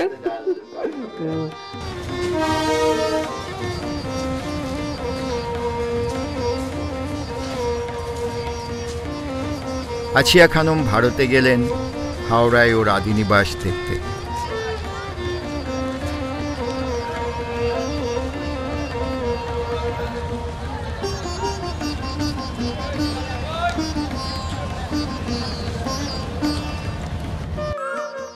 এবারটা আমাদের আদি বাড়ি। থাকবেন এবার? এবারে মাসখানে থাকার ইচ্ছা আছে, আরো বোনের তাদের ছেলে মেয়ে আছে, অন্য জায়গায় সব বিয়ে হয়েছে, যে জিরে টিরে কয়েকদিন যাবো, বেড়াতে যাবো। আপনাদের ছেলেবেলার জীবন কেমন ছিল এখানে? আমাদের ছেলেবেলার জীবন খুবই ভালো ছিল, মানে একসাথে সবাই আমরা খেলাধুলা করেছি, কোনো সময় কোনো খারাপ উক্তি পাওয়া কারোর সাথে না, কোনো কিছু না, মারামারি পেটাপিটি এইসব ছিলই না। তোর থেকে দাঙ্গা হয়েছে না, আমাদের এখানে কোনো দাঙ্গা হয়েছে অনেক দূর, ওই যে বাউড়িয়া স্টেশন দেখলাম না, ওই দিকে হয়েছে। এদিকে হিন্দুরা বলে কি আপনাদের কিছু দাদা ভয়টাই নেই, আপনারা কিছু রাত্রে পাহারা দিত ভাইরা, দূরে শব্দ হতো, গোলাগুলির শব্দ হতো, তখন ওই মা চাচিরা করতে কি ওই খড়ের গাঁথা ছিল ওই জায়গায়, বলে এখানে লুকায় থাক, কথা বলবি না, চুপ করে থাক। আরেকজনের মুরগির খোপের মধ্যে রাখতো, আরেকজন গোয়াল ঘর, এইরকম ভাগ করে রেখে দিত। তো ছোট ছোট ছিলাম তো, অনেকগুলো ছিল বাচ্চা। এখন যে এলেন বা এর আগেও আপনি এসেছেন, আপনারা যখন ছেলেবেলায় যে হিন্দু মুসলমান যে টেনশন ছিল না, এখন নেই, আর হিংসার দেশটা একটু কম আছে, আমি তো তাই দেখলাম। এর কারণটা কি মনে হয়? একতা আছে, একটা কিছু অনুষ্ঠান হলে সবাই এসে যায়, সবাই কি একটা এ করলো সবাই এসে গেল। এই ভাগটা কি দরকার ছিল? কিচ্ছুই দরকার ছিল না, খালি হয়রানি করা। পূর্ববঙ্গ থেকে উদ্বাস্তুরা বিভিন্ন পর্বে ভারতে গেছেন।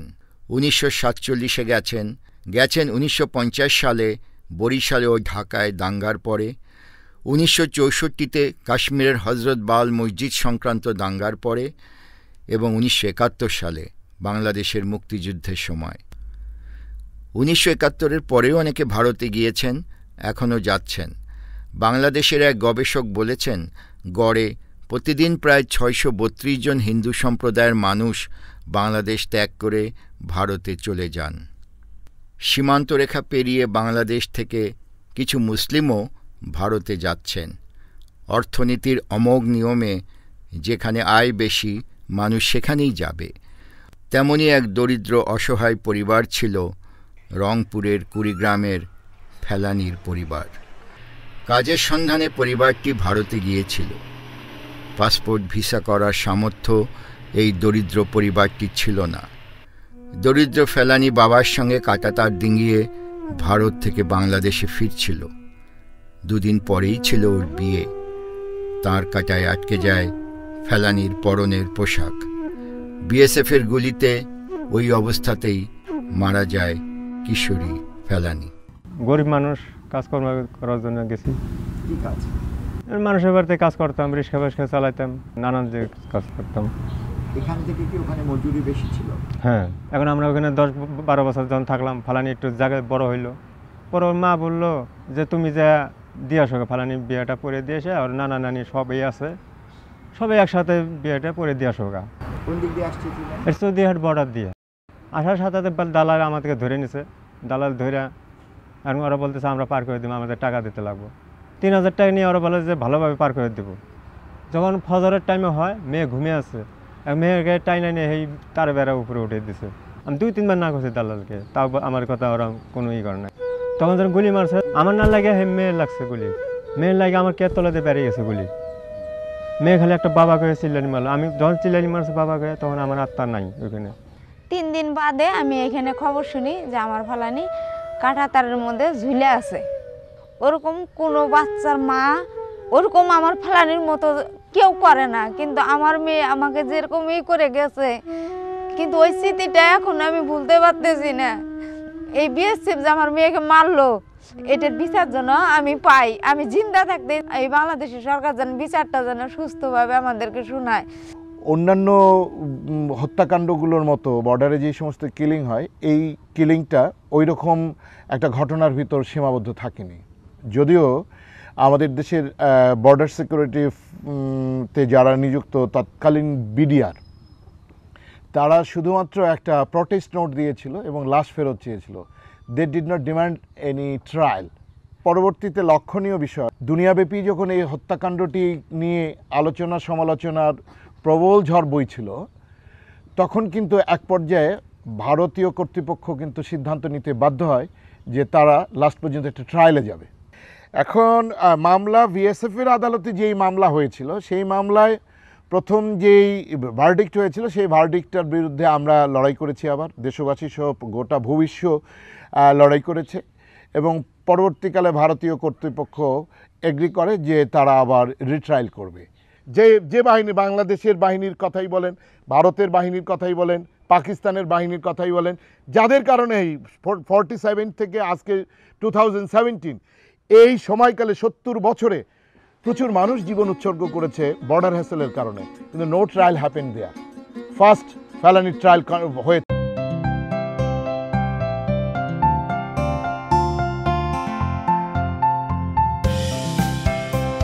বাংলাদেশ ফিল্ম ইনস্টিটিউট 2006 সাল থেকে দেশে নিয়মিতভাবে চলচ্চিত্র নির্মাণ কোর্স পরিচালনা করে আসছে।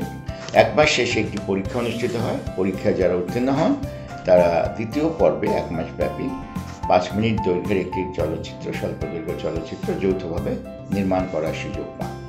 তো এই কোর্সটি আমরা দীর্ঘদিন ধরে পরিচালনা করে আসছি এবং আমরা আশা করি আপনারা যারা চলচ্চিত্র নির্মাণে আগ্রহী তারা এই কোর্সে অংশগ্রহণ করবেন।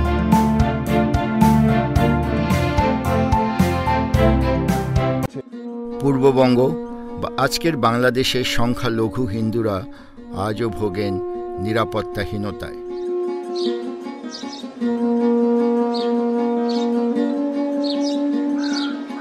আর পশ্চিমবঙ্গের সংখ্যালঘু মুসলমানেরা ভুগছেন সামাজিক অনুন্নয়নে। সম্প্রতি প্রকাশিত সাচার কমিটির রিপোর্টে দেখা যায়, সামাজিক সূচকগুলিতে বিশেষ করে শিক্ষায় পশ্চিমবঙ্গের মুসলমানেরা বেশ পিছিয়ে রয়েছেন। পশ্চিমবঙ্গের মুসলমান সম্প্রদায় নিজেদের মধ্যে ভুল বোঝাবুঝিতে অনেকটা পিছিয়ে গেছে। মানে জনচেতনা, যেটাকে বলে গণচেতনা, সাক্ষরতা, শিক্ষা দীক্ষা পিছিয়ে থাকার জন্য ধর্মীয় আবেগটা কিছুটা বেশি, আবার সাম্প্রদায়িক সম্প্রীতির ব্যাপারে মুসলমানরা সজাগ। 50 বছর আগে এই গ্রামের শিক্ষার হার খুবই কম ছিল। বর্তমানে এখানে শিক্ষার হার অনেক বেড়ে গেছে এবং বিশেষ করে মেয়েদের শিক্ষাটা খুব ভালোই আছে। সেই অনুপাতে আমাদের মুসলিম সমাজের কিন্তু সরকারি চাকরিটা পাওয়া যাচ্ছে না। আচ্ছা, এই প্রসঙ্গে আমি একটা কোরআনের আয়াত বলি। বলা হয়েছে এক জায়গায়, যে জাতি নিজের উন্নতি না করে তার কোনোদিন উন্নতি হবে না। আল্লাহর কথা, এই কথাটা আমরা যদি স্মরণ করে নিজেরা উন্নত হতে চেষ্টা করি তাহলে নিশ্চয়ই সুদিন আসবে। র্যাডক্লিফের বাউন্ডারি কমিশনের প্রথম বিভাজনে মুর্শিদাবাদ পড়েছিল পাকিস্তানে আর খুলনা জেলা পড়েছিল ভারতে। দুদিন পরে পরিবর্তন ঘটিয়ে খুলনা জেলা পাকিস্তানের অন্তর্ভুক্ত হয় আর মুর্শিদাবাদ যায় ভারতের ভাগে। মুর্শিদাবাদে বাস করে ব্যাপক সংখ্যক মুসলমানেরা। মুর্শিদাবাদে এসে দেখলাম শিক্ষায়, দীক্ষায় ও ক্ষমতায়নে মুসলমানেরা বর্তমানে কিছুটা এগিয়েছে। এই গ্রাম মুসলিম প্রধান। এখানে প্রথমত রুজি রোজগারের দিক থেকে ভালো ব্যবস্থা, দ্বিতীয়ত আমাদের সোর্স অফ ইনকাম তৎসময় কৃষিজীবী ছিলেন সব, যার জন্যে ওনারা যেতে রাজি হননি, বা এমনি কোনো অত্যাচার নাই, কোনো কমিউনাল দাঙ্গা ফাঙ্গা বা হিন্দু মুসলমানের কোনো সব ছিল না বা নাই, এখনও নাই। দাঙ্গা সম্পর্কে সেরকম কোনো ফিলিংস নেই, যেহেতু মুর্শিদাবাদে কখনো দাঙ্গা হয়নি। 55-45% ভাগ 19-20 হয়ে আছে, ভারসাম্যটা ব্যালেন্সটা রয়েছে।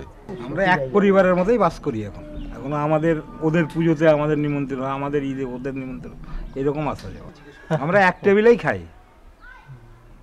তার জন্য আলাদাভাবে যে মুসলিম আপনাকে ডেকেছে আলাদা টেবিল হয়ে যায় তার না। আগে একেবারেই ছিল না, এখন অনেকটাই হচ্ছে। তো সেটাও মেয়েদের, ছেলেদেরকে কাজ করতে যেতে হয় বাইরে। এখনো কি শিক্ষা দিকে মুসলিম আর হিন্দুদের মধ্যে অনেকটাই কমে এসছে? না, যথেষ্টই রয়েছে। এখনো 2-3 জেনারেশন লাগবে এটা যদি এইভাবে চলে। তাহলে বাংলা ভাগ না হলে বাংলার মুসলমানদের অবস্থা কেমন হতো তা যেন কিছুটা বুঝতে পারি মুর্শিদাবাদের মুসলমানদের দেখে। মুর্শিদাবাদে এলে বোঝা যায় বাংলার মুসলমানদের উন্নয়নে বাংলা ভাগই হয়তো একমাত্র সমাধান ছিল না। কারো কপাল ভেঙেছে দেশভাগ, কারো বা নদী ভাঙন। নদীমাতৃক বাংলার ভাগাভাগিতে নদী এক বড় ব্যাপার। কারো কারো কাছে দেশভাগের চেয়ে নদীর ভাঙনই যেন বড় সমস্যা, যেমন পদ্মাপাড়ের এসব কৃষকদের কাছে। নদী এখন ওপার, আমাদের বসত বাড়ি এখন ওপার। মানে বাংলাদেশে না, ইন্ডিয়ায় আছে। ইন্ডিয়ার মধ্যে কিন্তু পদ্মার উপরটা ইন্ডিয়া আপনার। এটা কতখানি ইন্ডিয়া? অনেক আছে, ওখানে বিএসএফ ক্যাম্প আছে, স্কুল আছে, সব কিছু আছে। ওখানে আপনার জমি পড়ে গেছে? সবারই, এই 3 জনেরই জমি ওপারে আছে। আচ্ছা, ওখানে বাংলাদেশ বর্ডারটা কোথায়? বাংলাদেশ বর্ডার এখন তো দেখা যাবে না, ওই যে এইগুলো থেকে এইভাবে চলে গেছে উঠে, ওই যে ঘন গাছগুলো বাংলাদেশে, বাংলাদেশ ওর এ পাশ দিয়ে একদম চলে গেল এইভাবে একদম বাংলাদেশ। হ্যাঁ, এই যে চরটা গোটা ইন্ডিয়া, ওই যে গাছগুলো দেখছেন ওগুলো সব ইন্ডিয়া। এখানে কবে এসেছেন আপনারা? মোটামুটি 30-35 বছর হয়ে গেল। কেন এলেন? ওই যে ভেঙে গেল, বসত বাড়ি ভেঙে চলে গেল, দিয়ে আপনার এখানে আশ্রয় নিলাম। আমাদের বলেন তো, আপনাদের ক্ষতি কে বেশি করেছে, এই দেশভাগ না পদ্মার ভাঙন? পদ্মার ভাঙন বেশি, আমাদের পদ্মার ভাঙন করেছে। এই দেশে মুসলমান হিসেবে আপনাদের কোনো অসুবিধা আছে? না, কোনো অসুবিধা নেই, বরঞ্চ ভালো আছে। কেউ বলে না তোমাদের দেশ তো পাকিস্তান হয়েছিল, ওখানে যাও না কেন? না, এই কথা কেউ। আমার দেশ এটাই তো, ও যে বলবে সে তাকে বলবো যে এটাই তো আমার জন্মভূমি, এটা আমার প্রিয় বেশি। যে বলবে সে একটা বোকা। দেশভাগ শুধু হিন্দু মুসলমানদের জীবন ওলটপালট করেনি। যারা হিন্দু বা মুসলমান কোনো সম্প্রদায়ের নন, বাংলা ভাগের কারণে তারাও নানাভাবে ক্ষতিগ্রস্ত হয়েছেন। যেমন গারো, হাজং, সাঁওতাল, খাসিয়া, মুন্ডা এসব আদিবাসী সম্প্রদায়ের অনেক মানুষকেই 47-এর দেশভাগের কারণে নিজেদের জন্মভূমি ত্যাগ করতে হয়েছে। কথা হলো বনগাঁর মুড়িঘাটা গ্রামের কিছু মুন্ডা আদিবাসীদের সাথে। আমরা মুন্ডা আদিবাসী যে গোষ্ঠীটা আছি পশ্চিমবঙ্গেতে, এর লোকসংখ্যা জনগণনার হিসাব অনুসারে প্রায় 17-18 লক্ষ। দেশ তখন বিভক্ত হয়নি, পাকিস্তান বলে ডিক্লার হয়ে গেল যখন, তার আগেই ওই দেশে নীলের চাষের জন্য ওনারা এসেছিলেন। তারপর সেখান থেকে নীলের চাষ করতে করতে যখন শোনা গেল যে ওটা পাকিস্তান হয়ে যাবে, তখন আমার বাবা, জ্যাঠা ওনারা সব ওখান থেকে এদিকে আবার সরে আসলো, কুষ্টিয়ার থেকে। ওই যে পাকিস্তান হয়ে যাবে, এবং অত্যাচারও হতো সে সময়। আমরা আদিবাসী মানুষ, আমাদের উপরে অনেক রকম টর্চারিং হতো। এইখানে কেন এলেন এত জায়গা থাকতে? এইখানে এসে দেখে জঙ্গল আছে, এখানে বেঁচে থাকা যাবে। আপনাদের পূর্ববঙ্গে এখনো কোনো মুন্ডা আছে? হ্যাঁ, প্রচুর আছে। ফরিদপুর ডিস্ট্রিক্টের দিকে কিছু আছে, কুষ্টিয়ার দিকে কিছু আছে এবং খুলনার দিকে কিছু আছে। ময়মনসিংহের দুই বন্ধু ধীরেশ নাগ ও তপন ভট্টাচার্য। ধীরেশ নাগ ঢাকায় আমাদের সঙ্গে ফিল্ম সোসাইটি আন্দোলন করত, আর তপন ভট্টাচার্য ময়মনসিংহ শহরে রবীন্দ্রসঙ্গীত শেখাতেন। ধীরেশ বাংলাদেশ ছেড়ে ভারতে চলে যাওয়াতে আমি ব্যথিত হয়েছিলাম। সেই 1947 সাল বলুন, আমার জন্মের আগের থেকে শুনে আসছি কি সংখ্যালঘু সম্প্রদায়, এই কারণে অকারণে রেডিও টেলিভিশনে সবসময় একটা সংখ্যালঘু তকমা এঁটে দেওয়া হচ্ছে। আর এই শুনতে শুনতেই সংখ্যালঘু হিসাবে যারা চিহ্নিত হয়ে যায় তারা ক্রমশ মনের দিক থেকে দুর্বলতর হতে থাকে। সবচেয়ে বড় কথা হচ্ছে রাষ্ট্রীয় স্তরে, মানে সেই প্রশাসনিক স্তরে সবসময়ই যদি একদল মানুষকে, জনগণের একটা অংশকে নিরাপত্তার প্রশ্ন তুলে এই পুজোর সময় পুলিশ থাকবে, এই রথের সময় অমুক দেখবে, এইটা যে বাংলার যে স্বাভাবিক জীবন, সেই স্বাভাবিক জীবনটাই ক্রমশ অস্বাভাবিক হয়ে উঠেছে। এই জন্যেই আর কি শেষ পর্যন্ত এইরকম সিদ্ধান্তে আসতে হয় যে যে কোনো অভিভাবকই তার সন্তান সন্ততি, তাদের নিরাপত্তা, তাদের পড়াশোনা, তাদের ভবিষ্যৎ নিয়ে ভাববে, স্বাভাবিক। যে কোনোখানেই যে কোনো দেশেই ভাববে, এটাই তো স্বাভাবিক। অনেক ভুলের মাসুল তো ভাই দিলাম জীবন ভরে, অনেক তো দিন কাটল বৃথা দলাদলির ঘরে, ভুলের মাসুল দিলাম। আইপিটি এর গান, যে বিখ্যাত একটি গান। আমরা তো ভুল করেছি, অনেক ভুল করেছি, অনেক লজ্জা, এ বলা যায় না। দেশ ভাগের যে দুঃখ, দেশ ভাগের যে জ্বালা, আমি এখনো যখন কথা বলি কতটুকু বলা যায়। তা আমি বারে বারে যে কথাটি বলতে চাই যে মানুষ দিনের পর দিন আধুনিক হচ্ছে। বাংলাদেশের মানুষ এবং এই পশ্চিমবাংলার মানুষ একটি সেতু বন্ধন তৈরি হচ্ছে। বাংলার মাটি, বাংলার জল, বাংলার বায়ু, বাংলার ফল, পূর্ণ হোক, পূর্ণ হোক, পূর্ণ হোক হে ভগবান। বাঙালির প্রাণ, বাঙালির মন, বাঙালির ঘরে যত ভাই বোন, এক হোক, এক হোক, এক হোক।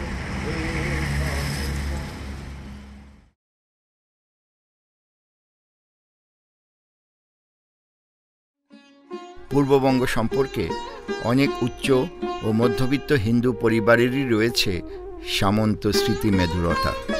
তাদের জন্য সেসব দিন ছিল সচ্ছলতা, ক্ষমতা আর মর্যাদার দিন। এটা ঠিক যে দেশভাগের ফলে পূর্ববঙ্গ বা আজকের বাংলাদেশের মুসলিম মধ্যবিত্ত ও ধনিক শ্রেণীর বিকাশ ঘটেছে, কিন্তু সেটা কি খুব নৈতিকভাবে ঘটেছিল? অন্য কোনো বিকল্প কি কিছু ছিল না? অশ্বিনী দত্তের ভাই শশীনাথ দত্তের আত্মীয়া গায়ত্রী চক্রবর্তী পেশা একজন শিক্ষিকা। শশীনাথ দত্তের জমিদারি ছিল বরিশালের বাটাজোরে। পিতৃপুরুষের ভিটে দেখতে বরিশালে এসেছিলেন গায়ত্রী চক্রবর্তী। এটা অদ্ভুত ব্যাপার যে যে দেশটা কখনো দেখি নাই সেটা স্মৃতি হয়েছিল। আরেকটা দিকও আছে যেটা নস্টালজিয়া না, একেবারে নস্টালজিয়ার বাইরে। So I am visiting a new country, যেটা নিউ কিন্তু নিউ না, যেটা আস নয় পুরোপুরি দেম, কিন্তু পুরোপুরি দেম নয় আস। যেটা আপনি দেখেন অনেক ইন্ডিয়ানদের মধ্যে যে ইস্ট বেঙ্গল মানে জমিদারি, প্রপার্টি, সেই অর্থে নস্টালজিয়া, সেটা আমাদের বাড়িতে কম ছিল। কিন্তু দেশভাগ নিয়ে যে বাঙালির যে ক্ষতি হয়েছে সেটা অবশ্য বাবার সাংঘাতিক, সেটা বাবা ফিল করতো। সত্যি কথা বলতে তো আমি নেশন ব্যাপারটাই ভালো করে বুঝি। It's a mechanical, unnatural structure. কেউ একটা বাউন্ডারি টেনে নিয়ে ঠিক করে, যেটা হচ্ছে দেশ। আমার ঠাকুমা চারুবালা দত্ত নদী পথে ঢাকা থেকে বরিশাল আসেন, এই কীর্তনখোলা নদী। ঠাকুমার মানে আমার ঠাকুরদার বাবা শশীনাথ দত্ত, উনি ঘোড়ায় চড়ে সদর থেকে বাটাজোরে যেতেন, এবং মেয়েরা যখন আসতো বরিশালে বাটাজোর থেকে, তাহলে কীর্তনখোলা বেয়ে নদী বেয়েই আসতো। জমিদার শশীনাথ দত্তের বাড়িটা কোথায় বলতে পারেন? মোহন দত্তের পোলা হইল অশ্বিনী দত্ত। আর এই দত্তের আনগিয়া লালন পালন করিয়া তারা বড় করিয়া আমার ঠাকুর দাদার বিয়ে করাইছে। 1355 সনে যখন এ দেশে রাইট হয়েছে, এই সময় তারা দেশ বাড়ি ত্যাগ করিয়া জায়গা সম্পত্তি থইয়া এই ভারতে চলিয়ে গেছে, বিক্রি পর্যন্ত করে না। যেতে পারিও, আপনি ঘুরিয়ে দেখে আসতে পারেন।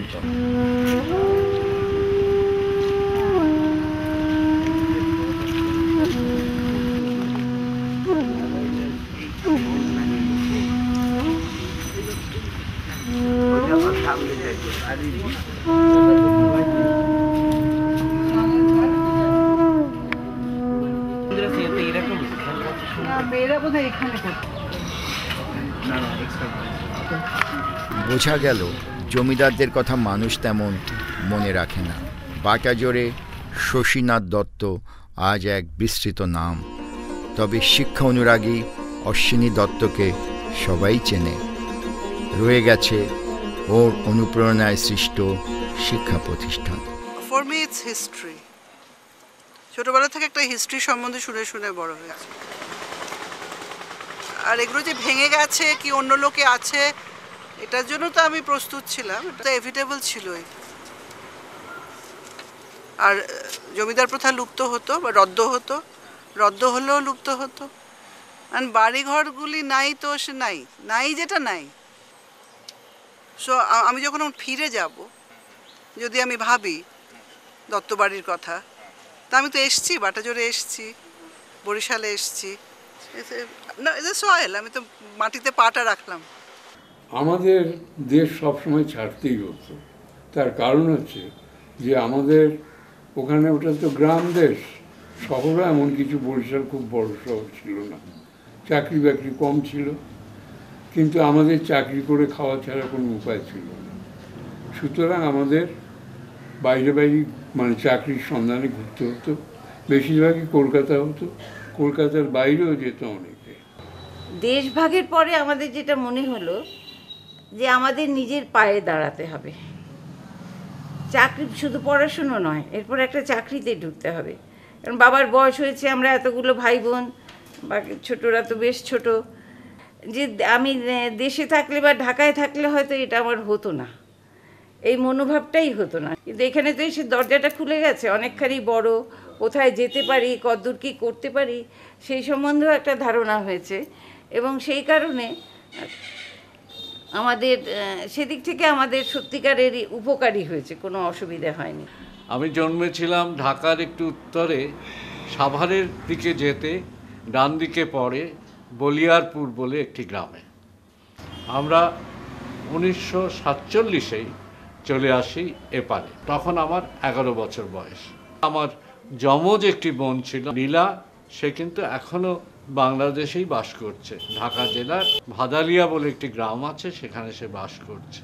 যাওয়ার পর অনেকদিন যোগাযোগ ছিল না, এমনি জানতাম শুনতাম যে আমেরিকায় বড় হয়েছে, পরে লেখাপড়া করে আমেরিকায় থাকে, অমুক তমুক এমনি জানাশোনা হইতো, কিন্তু যে কোনো ফোনে যোগাযোগ বা চিঠিপত্রে যোগাযোগ এগুলোই ছিল না।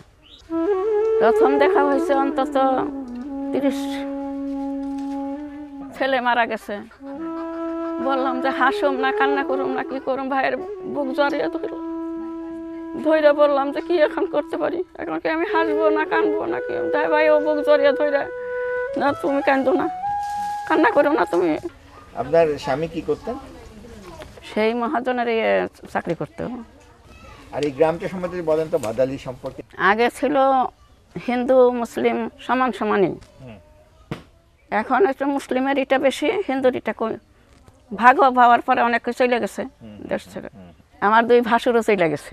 আর আমার ছোট ভাই আছে যাদবপুরে। বাংলাদেশেই জন্মভূমি, বাংলাদেশেই জন্ম নিছি, বাংলাদেশেই ভালো। আমার এই স্বামীর ভিটায় যেন আমি যাইতে পারি, এটাই আমার আশা।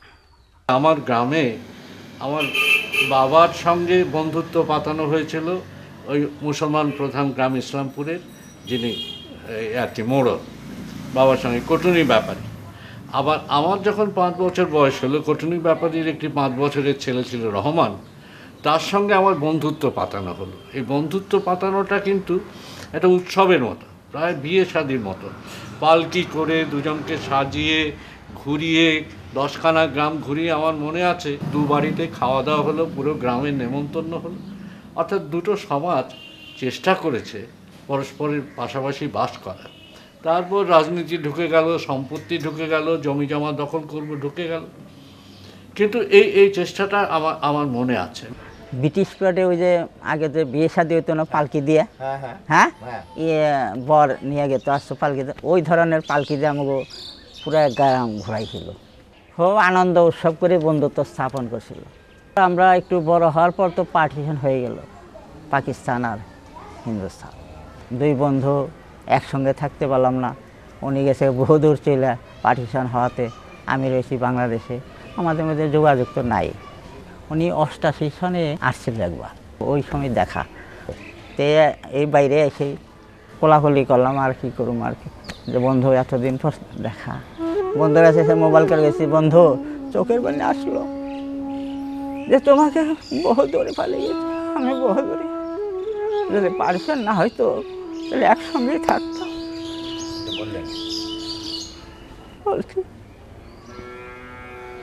যুগে যুগে 2 বাংলার শিল্পীদের যন্ত্রণা দিয়েছে দেশভাগ। আর এই যন্ত্রণার এক নীলকণ্ঠ শিল্পী ছিলেন ঋত্বিক ঘটক। দেশভাগের যন্ত্রণার প্রেক্ষাপটে ঋত্বিক ঘটক 3টে ছবি করেছেন: কোমল গান্ধার, সুবর্ণরেখা ও মেঘে ঢাকা তারা। মেঘে ঢাকা তারা পুরোটাই ছিল এক উদ্বাস্তু পরিবারের কাহিনী। সারা হল শুধু ফোঁস করে কাঁদছে, কি ভীষণ কান্না, কি অসম্ভব কান্না। তখনও তো দলে দলে যাচ্ছে, তখনও লোক সব দেওয়া শেষ হয়নি, তো সব ছেড়ে ফেলে, যা ঘর বাড়ি আত্মীয় স্বজন কিছু এখানে রয়ে গেছে, কিছু মারা গেছে, এইভাবে তো চলেছে, ফোঁস করে কাঁদছে। তারপরে যখন শেষ আমাকে আর ঋত্বিক আমাকে চেপে ধরে জড়িয়ে ধরে বলছে, শোনো কান্না, এই কান্না দিয়ে আমি কি করে থামাবো বলে আমাকে, আমার যে মুখ ফেটে যাচ্ছে, আমি আর পারি না। দেশ ভাগ হওয়াতে আমাদের সমস্ত সম্প্রীতি নষ্ট হয়ে গেছে, রুটটা একদম ছিন্ন ভিন্ন হয়ে গেল। যেটাতে ঋত্বিক ও তো নর্মাল সেন্সে আর থাকে দিত, আর নর্মাল সেন্সে থাকে দিত। এ পথে ট্রেন আর পূর্ববঙ্গে যায় না। দেশভাগ নিয়ে 2 বাংলার মানুষেরই বেদনা ও যন্ত্রণা আছে। তবে পূর্ববঙ্গ থেকে পশ্চিমবঙ্গে যাওয়া শিল্পী, সাহিত্যিক, বুদ্ধিজীবীরা এ বিষয় নিয়ে স্মৃতি মেদুরতার যে অসংখ্য লেখা লিখেছেন, পশ্চিমবঙ্গ থেকে পূর্ববঙ্গে আসা মানুষেরা ততটা লিখেছেন এমনটি বলা যাবে না। যেহেতু দেশভাগের ফলে বাংলাদেশের মানুষের প্রাপ্তিযোগটা বেশি, সে কারণেই হয়তো বাঙালি মুসলমানদের মধ্যে বাংলা ভাগ নিয়ে অতটা ভাবাবেগ নেই। কিন্তু পশ্চিমবঙ্গের অসংখ্য মানুষের মাঝে সে আবেগটা আবার বেশ তীব্র। অনেকেই তা নিয়ে বিষাদময় স্মৃতিমধুর বই লিখেছেন। ইসম শেখ আমাদের ওই যিনি কাজ করতেন, তিনি মুসলিম ছিলেন, যিনি আরেকজন কাজ করতেন তিনিও ছিলেন। এটা কিন্তু আমাদের বাড়ির ঠিক সদস্যদের মতো ব্যবহার করতেন, কিন্তু আলাদা মুসলিম হলেই পরেই ছুঁয়ে দিলে চান করতে হবে, অমুক হবে, কিন্তু ওদের বেলায় কিন্তু সেসব কিছু ছিল না। আর আমি স্কুলে যখন পড়ি, হাই স্কুলে, তখন কয়েকজন মুসলিম যুবক পড়তো, তো ওরা খুবই আমরা ধরুন 40 জন ছাত্র পড়ছি, তার মধ্যে 5 জন হয়তো মুসলিম। দেশভাগটা একটা কথা বলছে, আমি মনে করি মুসলিমরা তাদের একটা নিজস্ব জায়গা পেয়েছে, এটা দরকার ছিল। যেভাবে আপনার হিন্দু মুসলিমে যে দাঙ্গা হতো ঢাকাতে, আমার মনে হয় এটা একদিকে ভালোই হয়েছে, যে যাই বলুক। আমরা কিছু হারিয়েছি, নো ডাউট, সন্দেহ নেই। আমরা বলতে পারেন সর্বস্ব হারিয়েছি, কিন্তু কিছু লোক, কিছু মানে একটা জাতি, তাদের কি বলবো, নতুন করে উন্মেষ হয়েছে। আমাদের হিন্দু মুসলিম বিশেষত সম্পর্কটা এমন একটা জায়গায় পৌঁছেছিল যে তখন সকলেই মনে মনে চেয়েছিল যে দেশভাগটা হোক, সমস্ত সমস্যার সমাধান হয়ে যাবে। মুসলমানদের একটা ইউটোপিয়া ছিল, বাঙালি মুসলমানদের, যে তাদের যে দুঃখ কষ্ট সেটা দূর হয়ে যাবে। বাংলা সাহিত্যে উদ্বাস্তুর সমস্যা বা দেশভাগের খুব গভীর প্রভাব নেই, এবং যেটুকু আছে সেটুকু স্মৃতিমূলক, এবং সেই স্মৃতিটা অনেকখানি একটা লুপ্ত দেশ, লুপ্ত মাতৃভূমির বেদনা আনছে। সেক্ষেত্রে এই স্মৃতির যে তাড়না, সেই স্মৃতির তাড়নাটাও তাদের কাছে বাস্তবের সত্যের সঙ্গে মেশে না। এই যে দাদা যেটা বলছেন যে এই যে সামাজিক সংযোগের অভাব, এটা তো আমি অতি শৈশব থেকে দেখেছি। মানে আমার কি আশ্চর্য যে লাগতো যে দাদা আমাদের সব থেকে বেশি আপনজন, যে দাদা আমাদের, মানে আমার আর আমার পালিকা মা, আমার পিসিমা তো থাকতাম গ্রামে, আমার অসুখ করলে বা আমি কোনটা খেতে ভালোবাসি, যে দাদার মতো ভালো কেউ বোঝে না, সে দাদা কখনো ঘরে ঢুকতে পারে না। মাজম আলী শেখ। এবং এটা তো ঐতিহাসিক সত্য যে বাঙালি হিন্দু কংগ্রেসি নেতারা এবং হিন্দু মহাসভার নেতারা পশ্চিমবঙ্গের একটা অংশ টুকরো করে নিতে চাইছিলেন, যে টুকরোটাতে হিন্দুদের নিরাপত্তা থাকবে। যদি বলেন দেশভাগ করে লাভ হলো কার, তাহলে আমি নিশ্চিতভাবে বলবো বাঙালি মুসলমান সমাজের।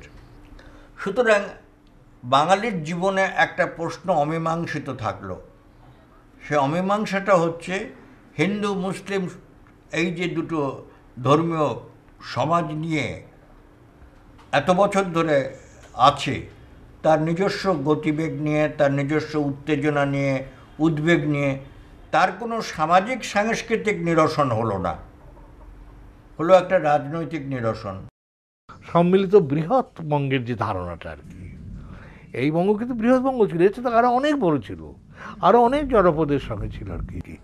এবং এখান থেকে কত মুক্ত, কত হিরে আহরণ যে করা যেত এবং করা গিয়েছে। এই মানুষের থেকে একটা বাংলা সাহিত্যে এরকম আবিষ্কার হয় না। কাজেই একসঙ্গে থাকলে তার যে ব্যাপারটা আছে, বৃহতের আনন্দ, সেটা হতো।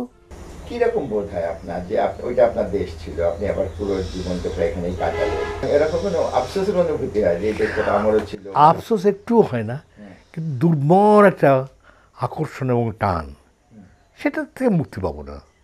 শৈশব নিয়ে ওই যে স্মৃতিকথা যে লিখলাম আর কি, তাহলে তো ওই যদি পড়ে তাহলে তো বুঝতেই পারবে যে প্রতিটি ধানের নাড়া আছে না, প্রতিটি গাছের গোড়া আছে না, প্রতিটা একেবারে সে তো অস্তিত্বের সঙ্গে মিশে গেছে। কিন্তু ওখানে এখন যখন যাই, হ্যাঁ, তেমন কিছু বোধ করি না, খালি মনে হয় যে লস্ট ওয়ার্ল্ড, ওইটা মানে হারিয়ে যাওয়া জগৎ। এখন ওই আমার ছোটোবেলাটা এখনও আমাদের গ্রামে আর নাই। আমার ঠাকুরদা চলে এসেছিলেন কলকাতায়, এবং মধ্য কলকাতায় তখনও ওই সেই বিপুল সংখ্যায় পূর্ববঙ্গের মানুষেরা আসেনি, ফলে কলকাতা বাঙালদের কলকাতা হয়ে যায়নি। পরে অবশ্য কিছুকালের মধ্যেই সব পাল্টে গেল, দেখা গেল যে ওই সকল্ড ঘটি তারাই ক্রমশ মাইনরিটি হয়ে গেল। আমার তো বাড়ি বরিশালে এবং আমার জন্মও বরিশালে, কিন্তু আমরা তারপরে চলে আসি। কিন্তু আমাদের পরিবারের ওই যেটা বললেন শিকড় ছিল দেশে। আমাদের সমস্ত শুধু বাঙাল ভাষা, বাঙাল কথা, বাঙাল আচার আচরণ শুধু নয়, আমাদের ঠাকুরমা থাকতেন দেশে, পুজো হতো, পুজোতে যাওয়াটা বাধ্যতার ব্যাপার ছিল এবং সব থেকে আনন্দের ব্যাপার ছিল। আর গরমের ছুটিতেও আমরা যেতাম, আমরা জানতাম যে ওটাই আমাদের আসল জায়গা, ওটাকে আমরা বলতাম বাড়ি। কলকাতা যেখানে থাকতাম ওটাকে বলতাম বাসা। এই যে দাঙ্গা, হিন্দু মুসলমানের দাঙ্গা, তার পেছনে অনেক কিছুর সঙ্গে সঙ্গে চক্রান্তও একটা ছিল। হ্যাঁ, কিন্তু এটাও সত্যি সঙ্গে সঙ্গে যে দেশভাগ যখন হয়েই গেল, তখন দেশভাগের অনেক সুফল কিন্তু পূর্ববঙ্গে পেয়েছে বলে আমি নিজে মনে করি। হ্যাঁ, আমি মনে করি না যে দেশভাগটা এড়ালে ভালো হতো। যারা চলে এলেন তাদের ক্ষতি হলো, কোনো সন্দেহ নেই। যেমন ডাক্তার, যেমন উকিল, যেমন স্কুলের টিচার, এইরকম কতগুলো পেশা, এটা মধ্যবিত্তদের পেশা। পূর্ববঙ্গে এই পেশাগুলো প্রধানত দখল করেছিলেন হিন্দুরা। তারা চলে আসার ফলে যে শূন্যতার সৃষ্টি হলো, এই ভ্যাকুয়ামটা পূরণ করলেন কিন্তু মুসলিম সমাজের ওই বয়সের ছেলেমেয়েরা। রুজি রোজগারের দিক একেবারে বেঁচে থাকার যে ব্যাপারটা, আর সেদিক থেকেও খুব ক্ষতি হয়েছে, কোনো সন্দেহ নেই তাদের। তা হোক, এর ফলে যে উপকারটা হয়েছে সেটা তো স্বীকার করতেই হবে। পূর্ববঙ্গের লোকদের যে উপকারটা হয়েছে, দুটোই থাকবে তা তো হতে পারে না। না, বোধহয় এভাবে ভাবা যায় যে আমরা যা ঘটে গেছি সেটার ফলাফলটা নিয়ে চিন্তা করে বলছি। কিন্তু এভাবে না ঘটলে কি মুসলমানদের সত্যিকারের যে বলি সর্বাঙ্গীন যে বিকাশ সমাজের, সেটা কি আর হতোই না? নিশ্চয়ই হতো। সেখানে সেইভাবে শিক্ষার বিস্তার হতো, সেইভাবে মানে কর্মক্ষেত্রে নানা রকম সুযোগ হতো, তাহলে সমানভাবে হিন্দু এবং মুসলমানেরা সেখানে যুক্ত হতো। এটাই বাঞ্ছনীয় ছিল। এত দুঃখ, এত রক্তপাত, এত ব্যাপারের মধ্য দিয়ে না গিয়ে সেটা হতে পারলে ভালো হতো, কিন্তু যা হয়নি তা নিয়ে আর আক্ষেপ করে লাভ নেই। যারা পূর্ববঙ্গ থেকে পশ্চিমবঙ্গে বাস্তুহারা হয়ে গিয়েছিলেন, এদের মধ্যে বেশিরভাগই খুবই কষ্ট করেছেন জীবনে। এই শরণার্থী শিবিরে থাকা, দণ্ডকারণ্য, আন্দামান ইত্যাদি ইত্যাদি। সেই তুলনায় পশ্চিমবঙ্গ থেকে যারা এসেছিলেন তারা অতটা কষ্ট করেননি। কষ্ট করেছিল বিহার থেকে আগত রিফিউজিরা। আমি নিজে দেখেছি যে রেলওয়ে স্টেশনের ওয়ার্ডে মালগাড়িতে, একটা মালগাড়িতে 3 পরিবার আর শাড়ি ঝুলিয়ে থাকতো। এটা অমানবিক অবস্থা, ওরা খুব কষ্ট পেয়েছে। পশ্চিমবঙ্গ থেকে যারা এখানে এসেছিলেন তারা শুধু পুনর্বাসিত হয়েছেন তা নয়, অনেকে যে অবস্থায় ছিলেন তার চেয়ে ভালো অবস্থায় পৌঁছতে পেরেছিলেন। পার্টিশন কে চেয়েছিল? পার্টিশন তো সাধারণ শ্রমিকও পার্টিশন চায়নি, সাধারণ শ্রমিকও কৃষকও চায়নি, কারণ পার্টিশনের মধ্যে দিয়ে তাদের তো কোনো লাভ লোকসানের ব্যাপার ছিল না। লাভ লোকসানের ব্যাপার ছিল যারা চাকরির জন্যে কম্পিট করছিল। হিন্দুরা সব চাকরি বাকরি দখল করেছিল, মুসলমানরা চাকরি পাচ্ছিল না। আর এখানে big capital, Hindu big capital এখানে তার কন্ট্রোল ছিল, আর মুসলমান বিগ ক্যাপিটাল তার জায়গা করার জন্য, তার স্পেস তৈরির জন্য তারা লড়ছিল। এদের তো এই এই এই এই দ্বন্দ্বটাই তো একটা সংঘর্ষের জায়গায় গেল, তারপরে পার্টিশন হলো। কেউ কেউ মনে করেন হিন্দু মুসলমান এই 2 সম্প্রদায়ের মধ্যে আন্তঃবিবাহ হলে 2 সম্প্রদায়ের মধ্যে ভুল বোঝাবুঝি হয়তো কিছুটা কমবে, কিন্তু তা কতখানি সঠিক? বর্ধমান বিশ্ববিদ্যালয়ে পড়তে গিয়ে দেখা হয়েছিল, তো ও আমার থেকে সিনিয়র ছিল। বিয়ে করার সময় সাধারণভাবে যে সাংঘাতিক সমস্যা হয়েছিল তা নয়, আমার বাবা মা রক্ষণশীল ছিলেন না, উদারী ছিলেন। প্রথমে একটু মেনে নিতে কষ্ট হয়েছিল, কিন্তু প্রথম থেকেই সম্পর্ক ভালো ছিল। সাধারণভাবে এখানকার সংখ্যালঘু বা যারা মুসলিম সূত্রে হয় তাদের বাড়ি ভাড়া হতে সমস্যা হয়, এটা কলকাতার একটা বড় সমস্যা। আর বিশেষ করে যত এলিট এলাকা সেখানে তত বেশি। পাওয়ার পর আর কোনো সমস্যা হয়নি, মানে আমরা একটা বাড়িতে 8.5 বছর ছিলাম, সেখানে মাসিমা তো তারপরে খুবই ভালোবাসতেন। ওই বললাম যে এখানে একটা যত কিছু হোক একটা গণতন্ত্রের স্পেস আছে। আমরা যেখানে বেড়ে উঠেছি, ওই দুর্গা পুজোর বিজয়ার দিন নাড়ু সংগ্রহ করে ওই বন্ধুদের কেটেছে, যে যারা জন্মসাথী হিন্দু বন্ধু তারা শবে বরাতের দিন রুটি ফিরনি সংগ্রহ করে, সরস্বতী পূজার প্রধান পাণ্ডা তো বরাবর আমি থেকেছি। এই যে দেশের মাটি, এই যে বাতাসের ছেড়ে যাবো কেন? এটা তো, এই দেশটা তো আমারও দেশ, এই দেশটা তো আমাদের দেশ। মেয়ের নাম উর্জা ইমান। হ্যাঁ, তো ওকে এই নামটা, দুটো নামই আছে, দুটো নামকে একসঙ্গে করা হয়েছে। আমরা ওর পদবি রাখিনি, আমরা চেয়েছি ও মানুষ হিসাবেই বড় হয়ে উঠুক, কোনো রকম এই কোনো রকম ধর্মের যে সংকীর্ণতা সেটা যেন ওকে মানে ওর মধ্যে না আসে। আমাকে একদিনও বললো যে মা তুমি তো হিন্দু, বাবা মুসলমান, আর আমি হচ্ছে হিমু। হ্যাঁ, তো আমি বললাম না, হিমু হিন্দু মুসলমান মিলিয়ে, এটা ওর মনের মধ্যে হয়েছে। আমি বললাম না, তুমি অনেক তোমার বেশি যে তুমি দুটোকেই পেয়েছো, তুমি ঈদ পালন করতে পারছো, দুর্গাপুজো পালন করতে পারছো, তোমার জায়গাটা অনেক বড় হয়ে গেছে। না, সেটা তারা কখনোই আমাকে বলেনি যে হিন্দু কেন তুমি বিয়ে করলে, এটা আমাকে বলেনি কখনো। তাদের একটা রাগ, একটা অভিমান ছিল আর কি, যে এবং আমার কাছে মনে হয় যে তাদের স্বপ্নটা পূরণ করতে পারে না, এই জন্যই হয়তো বা এরকম, যে তাদের আরও এক্সপেকটেশন বেশি ছিল যে অনেক বড় টাকাওয়ালা লোকের সাথে হয়তো বিয়ে দিবে, আমি অনেক সুখে থাকবো, তাদের ধারণা তাই ছিল। আর তার পরিবারেও ওরকম ছিল যে ছোট ভাই, তাদের সংস্কৃতি, তাদের চিন্তা ভাবনা, সেইভাবে হয়তো বিয়ে দিবে। কান্নাকাটি করেছিল ওনারা, কিন্তু এখন আমার সাথে তাদের খুবই স্বাভাবিক সম্পর্ক আর কি। এবং আমাদের ঈদ হয়, ঈদে তারা আসে আমার বাসায়, আর আমার বাসায় খাওয়া দাওয়া করে, আবার আমি যাই পূজার সময়। তবে এখানে বিয়ের পর একটা মহল একটু সমস্যা করার চেষ্টা করেছিল, সাম্প্রদায়িক উস্কানিমূলক কথাবার্তা বলেছিল। শেষ পর্যন্ত তাদের এই জিনিসটার ধোপে টেকে নাই আর কি।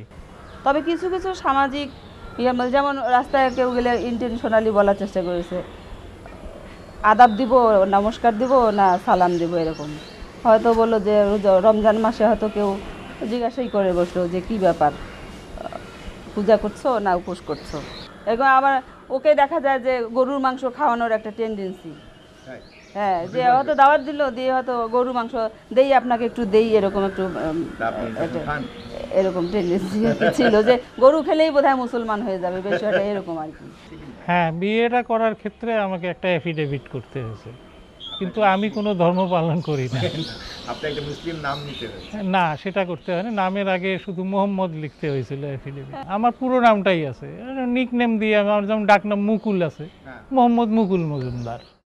আন্তঃবিবাহ এটা হওয়া উচিত, এবং এটা যত হবে তত আমার মনে হয় যে সাম্প্রদায়িক এইগুলো থেকে বের হয়ে আসবে মানুষ, এবং দুই সম্প্রদায়ের মধ্যে হানাহানি কমে যাবে, আন্তরিকতা বাড়বে, এটাই হবে। মনোয়ার আলীর পরিবার পূর্ব পাকিস্তানে এসেছিলেন পশ্চিমবঙ্গের বসিরহাট থেকে। এখন ওরা খুলনা শহরে বাস করেন। আমার আব্বা ছিলেন বসিরহাট জাজ কোর্টের একজন ক্লার্ক। বসিরহাটে কিন্তু পাকিস্তানের পতাকা প্রথমে ওড়ে, তাই না? হ্যাঁ, খুলনা যেরকম ইন্ডিয়ার পতাকা উড়েছিল, ঠিক বসিরহাটে পাকিস্তানের পতাকা ওড়ে, এবং দুদিন পর কিন্তু পাকিস্তানের পতাকা নামিয়ে ফেলা হয়। খুলনা হিন্দু প্রধান এলাকা ছিল, এখানে অনেক বাড়িঘর ফাঁকা ছিল, অনেক বাড়িঘরের মানে বদল বদল করার সুযোগ ছিল, এবং অনেক জমি সস্তা পাওয়ারও হয়েছিল। আমাদের জমিটা ঠিক সেইভাবেই কেনা। এখানে যে আমরা যে এই যে একটা বিল 3 বিঘা জমি কিনলেন, এই 3,2400 টাকা দিয়ে আব্বা কিন্তু এই জমিটা কিনলেন। তারপরে এসে দেখে দাদি আর মা খুব রেগে দেখে বলছেন যে দাদি আব্বার বললেন যে কায়সার, মানুষ তো বাচ্চা কাচ্চা নিয়ে একটা গাছ তলায়ও দাঁড়ায়, কিন্তু তোমার এখানে তো একটা গাছও না। তখন কিন্তু আব্বা একটা কথা বলেছিলেন, ধীরে ধীরে সব হবে, গাছ লাগানো হবে, গাছ হবে, পুকুর কাটা হবে, ঘের হবে, এই ঘর হবে, আমার আবার খুব শখ ছিল পুকুর। একটা কথা বলছেন, আমার 9 ছেলে মেয়ে, তাদের প্রত্যেকের জন্য তো কিছু না কিছু একটু না একটু জমি দরকার।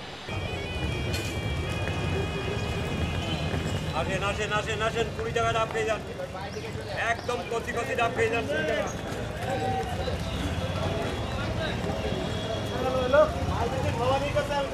49 সালের পরে ওই যে দেশ ছেড়েছি, এরপরে এই প্রথম আমি বসিরহাটে যাচ্ছি।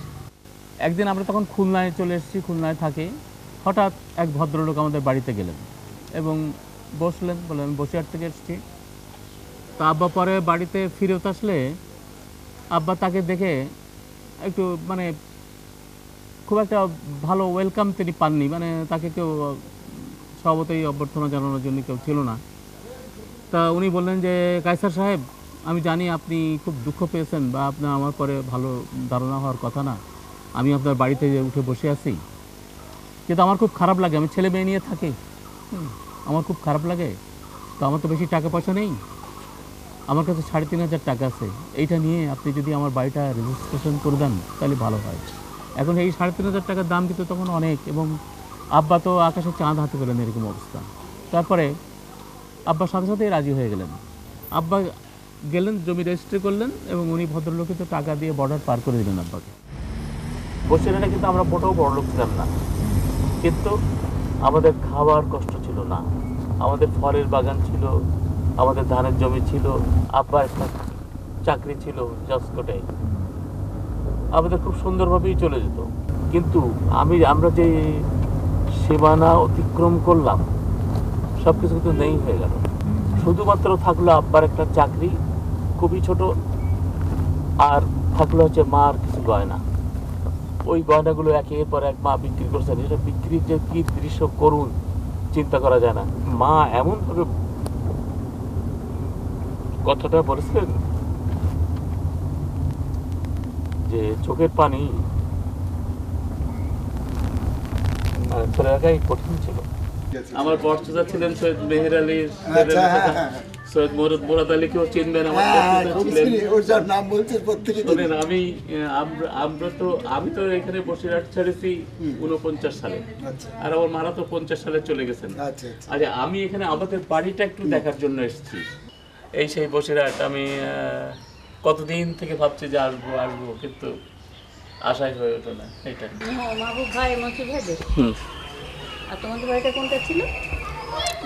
কোলার বাড়ি চেঞ্জ হয়ে গেছে। দাদা, এই বাড়িটা, এই বারান্দাটা দেখেই আর কি আমি চিনতে পেরেছি, বুঝলেন? সেই ছোটবেলার চোখের সামনে ভাসছে। কেন ভাসছে? এর পিছনে ছিল আমাদের বাগানটা, মুন্সি বাগান, 6 বিঘার একটা বাগান। আর ওইখানে ছিল হচ্ছে পুকুর, ওই পুকুরে সান বাঁধানো পুকুর। 49 সালে চলে গেছি আমি, আর আমার মারা সবাই চলে গেছেন 50 সালে। আমাদের বাড়িটা হচ্ছে এই কোলায়, যে রাস্তার এই কোলায়, এইটাই আমাদের বাড়ি। এইটা ছিল আমাদের বাড়ি। হ্যাঁ, কিন্তু সে বাড়িটা এখন আর নাই, সে বাড়িটা এখন নাই। এখানে ছিল হচ্ছে আমার বড়চাচার বাড়ি, উনি মাস্টার ছিলেন। এইটা মনে পড়ে, এই কোনায় শাপলা ফুল ছিল। আব্বা ওই ঘাটের থেকে সাঁতার দিয়েছে, একটা শাপলা ফুল ছিঁড়ে নিয়ে আমার হাতে দিয়ে দিলেন। আমার সেদিন খুব ভালো লেগেছিল। মানে ধর্মের ভিত্তিতে না হলে লাগে, কিন্তু আমাদের ভাগটা তো হয়ে গেছে ধর্মের ভিত্তিতে। কিছু পূর্ব জার্মানি, পশ্চিম জার্মানি, ওরা দেয়াল ভেঙে আবার এক। আমার খুব ভালো লাগলো। হ্যাঁ, আপনারা সবাই আসবেন। চলুন বাড়ির দিকে চলুন। আবার যে ফিরবো আমরা আজকে সকালে ওড়ার কাটা করে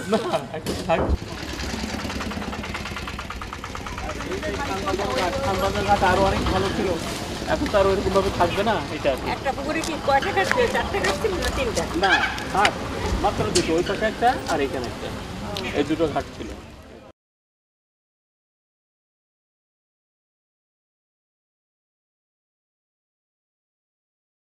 হিন্দু মুসলমান, বাঙালি অবাঙালি, দেশ ভাগ, এসব ছাপিয়ে মানুষে মানুষে বন্ধন যে অনেক দৃঢ়, সেরকম উদাহরণও আমরা পেয়েছি। যেমন খুলনার একই স্কুলে পড়া বাঙালি হিন্দু নারী স্মৃতিকণা বাগচি ও বিহারি মুসলমান নারী সুফিয়া বেগমের ব্যতিক্রমী বন্ধুত্বের এই কাহিনীটি। অথচ স্মৃতিকণা বাস করেন ভারতে, সুফিয়া চলে গিয়েছিলেন পাকিস্তানে। 1970 সালে আমরা ভারতে চলে যাই। তারপর এই বাংলাদেশে এসেছি একদম নারীর টানে। জানি না ওর সাথে মনের কেন মিল হলো, সে হিন্দু, আমি হলাম মুসলমান, কিন্তু আমরা জানি যে আমরা মানুষ। আমার খুব ভালো লাগতো যে ঈদের সময় আমাদের ঈদ হতো, সেই ঈদের সময় সে আমাদের বাসা আসতো। আমি জামা কাপড় পরে ওদের বাসায় ঈদের সময় যেতাম। তো সে ওইভাবেই সে পালন করতো, মনে করতো ওইটা ঈদ, আমাদের ঈদ ও মনে করতো যে আমার ঈদ, আর আমি ওদের পূজা আমি মনে করতাম যে এরকম আমাদের পূজা। হ্যাঁ, আমরা এই জন্য মনের মিল হয়েছে বলে বিদায় ওর সাথে আমার এখন পর্যন্ত ওর সাথে বন্ধুত্ব। আপনারা দুজন যোগাযোগ রাখেন। এখানে একজন তৃতীয় ব্যক্তি ছিলেন, যে কিনা বর্তমানে ওর স্বামী। হঠাৎ করে একদিন একটা খাম এলো, সেই খামের মধ্যে সুফিয়ার বিয়ের ফটো মুস্তাফার সঙ্গে। মানে ভীষণভাবে একটা চমক আমার কাছে সেটা। এবং জাহাজের মধ্যেও রয়েছে, এবং একটা সুন্দর সুখী জীবনের যে প্রতিচ্ছায়া সেটা আমি ওদের চোখে মুখে দেখতে পেলাম। আমি মনে করি যে মানুষের রক্ত এক, মানুষ এক, ভাষা আলাদা, সে তার ধর্ম পালন করে, আমি আমার ধর্ম পালন করি, কিন্তু আমাদের বন্ধুত্ব তো আলাদা। এটা তো ধর্মের সাথে কোনো সম্পর্ক নাই।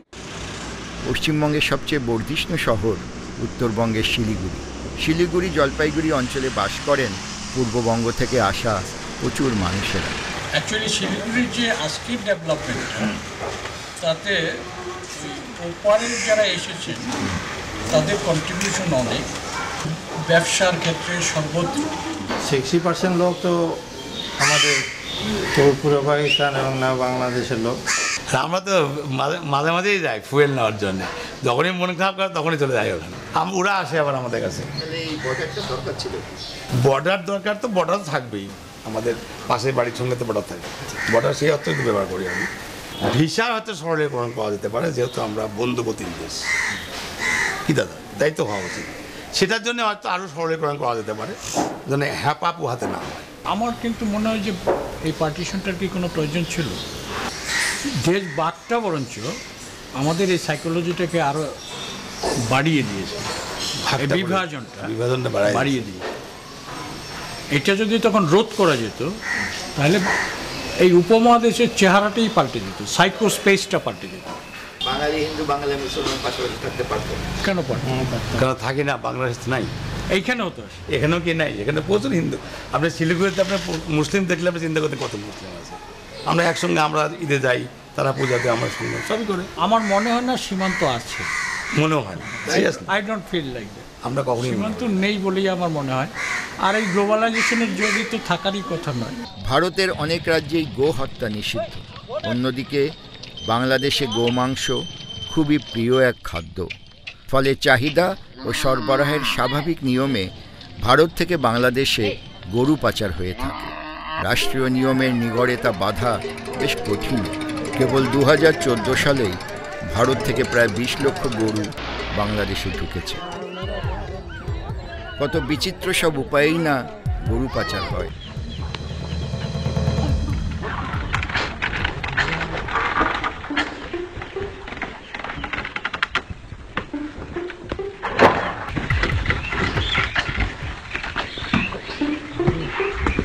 বাংলার বাইরে পূর্ববঙ্গ ত্যাগী মানুষ সংখ্যায় সবচেয়ে বেশি রয়েছেন আসামে। অবশ্য বহু আগে থেকেই পূর্ববঙ্গ হতে আগত বাঙালিরা আসামে বসবাস করে এসেছেন। যুগ যুগ ধরেই বিশাল ব্রহ্মপুত্রের প্রায় জনশূন্য চরের কুমারী জমির হাতছানি পূর্ববঙ্গের কৃষকদেরকে আসামে টেনে নিয়ে এসেছে। আসামের বাংলাদেশ সীমান্ত শহর ধুবড়ি। এখানে সীমান্তরেখা কোনো কাঁটাতারের বেড়া নয়, বিশাল ব্রহ্মপুত্র নদ। ধুবড়ির দেশভাগ হওয়াতে কোনো উপকার হয়নি, আমাদের এখানে সবচেয়ে ক্ষতি হয়েছে। 1 নম্বর, যোগাযোগ ব্যবস্থাটা এখানকার ভেঙে গেছে। আগে আমাদের রেল লাইন ছিল বাংলাদেশের ভেতর দিয়ে লালমনিরহাট, পার্বতীপুর, এই দিক দিয়ে আমাদের শিয়ালদা পর্যন্ত রেল যোগাযোগ ছিল। কারণ আমাদের যোগাযোগটাই ছিল পূর্ববঙ্গ পশ্চিমবঙ্গের সঙ্গে। এবং ধুবড়ির যারা ছেলে মেয়েরা এখানকার পড়াশোনা করত, রংপুরের কারমাইকেল কলেজে, ঢাকা, রাজশাহী খেলতে যেত, নাটক করতে যেত, সেই সাংস্কৃতিক যে বিচ্ছিন্নতা, সেই বিচ্ছিন্নতা হয়ে গেল। আর দেশ ভাগের পরে মুসলমানদেরও সেই একইভাবে ক্ষতি হয়েছে। এরা মূলত ছিল বাংলাভাষী আমাদের এই অঞ্চলে। তারা যখন দেশ বিভাজন হলো, ওই দিক থেকে হিন্দু উদ্বাস্তুদের স্রোত শুরু হলো, এখানে সাম্প্রদায়িক দাঙ্গা হলো, তখন তাদেরকে অসমীয়াকরণের একটা রাজনীতি চলল। এরা রাতারাতি বাংলাভাষীরা সকলে নিজের মাতৃভাষা অসমিয়া লিখিয়ে অসমিয়া হয়ে গেল। তো মূলত যে বাংলাভাষী যে সংখ্যাগরিষ্ঠতা ছিল সেটা হারালো। একদিকে ভাষিক বিভেদ, একদিকে ধর্মীয় বিভেদ, জনগণকে বিভক্ত করতে করতে আমাদের সব দিক থেকে দুর্বল করে দিল। আজকে পাসপোর্ট ভিসা করে এখান থেকে যদি আমি বাংলাদেশে যেতে চাই, আমার এখানে আপনার 6-7 কিলোমিটার বাংলাদেশ, কিন্তু আমাকে ভিসা করতে যেতে হবে কলকাতা, না হলে আগরতলা। এরপর আমরা গেলাম প্রমথেশ বড়ুয়ার স্মৃতি বিজড়িত আসামের গৌরীপুরে। আমার ময়মনসিংহ ডিস্ট্রিক্ট, গ্রামের নাম হলো নবগ্রাম। আপনারা তো পশ্চিমবঙ্গে যেতে পারতেন, কলকাতা যেতে পারতেন, আসামে কেন এলেন? আমাদের পূর্ববঙ্গের জলবায়ুর সঙ্গে এখানকার জলবায়ুটা মানে সামঞ্জস্য ছিল এবং জায়গাটাও তৎকালে ভালোই ছিল, এই হিসাবে আমরা এখানেই আসি। কত সালে এলেন? 1948। আপনি তো অসমিয়া, এই যে এত বাঙালি এলো এ দেশে, এটা আপনারা কিভাবে দেখেন? বাঙালি মানে কি, আসামের সব জায়গায় আছে মিক্স কালচার, আর সবাই এই আসামের মিক্স কালচারটা সবাই মানে মিশে গেছে। এখানে ভাষার মাধ্যম তো আসাম। আসাম। তো বাঙালি ছেলেমেয়েরা কি করছে? বাঙালি সিনেমা আসামি মানে আসামি শিখছে। আর যে মানে গরিবের আবার বাংলা মিডিয়াম আছে, বাংলা মিডিয়াম হলেও এখন ছাত্র কমে গেছে, সবাই আসামি শিখছে। লোয়ার আসাম তো, লোয়ার আসামে মাইনরিটি এখন এখানে কিন্তু মেজরিটি, আমরা মাইনরিটি। কারা মেজরিটি?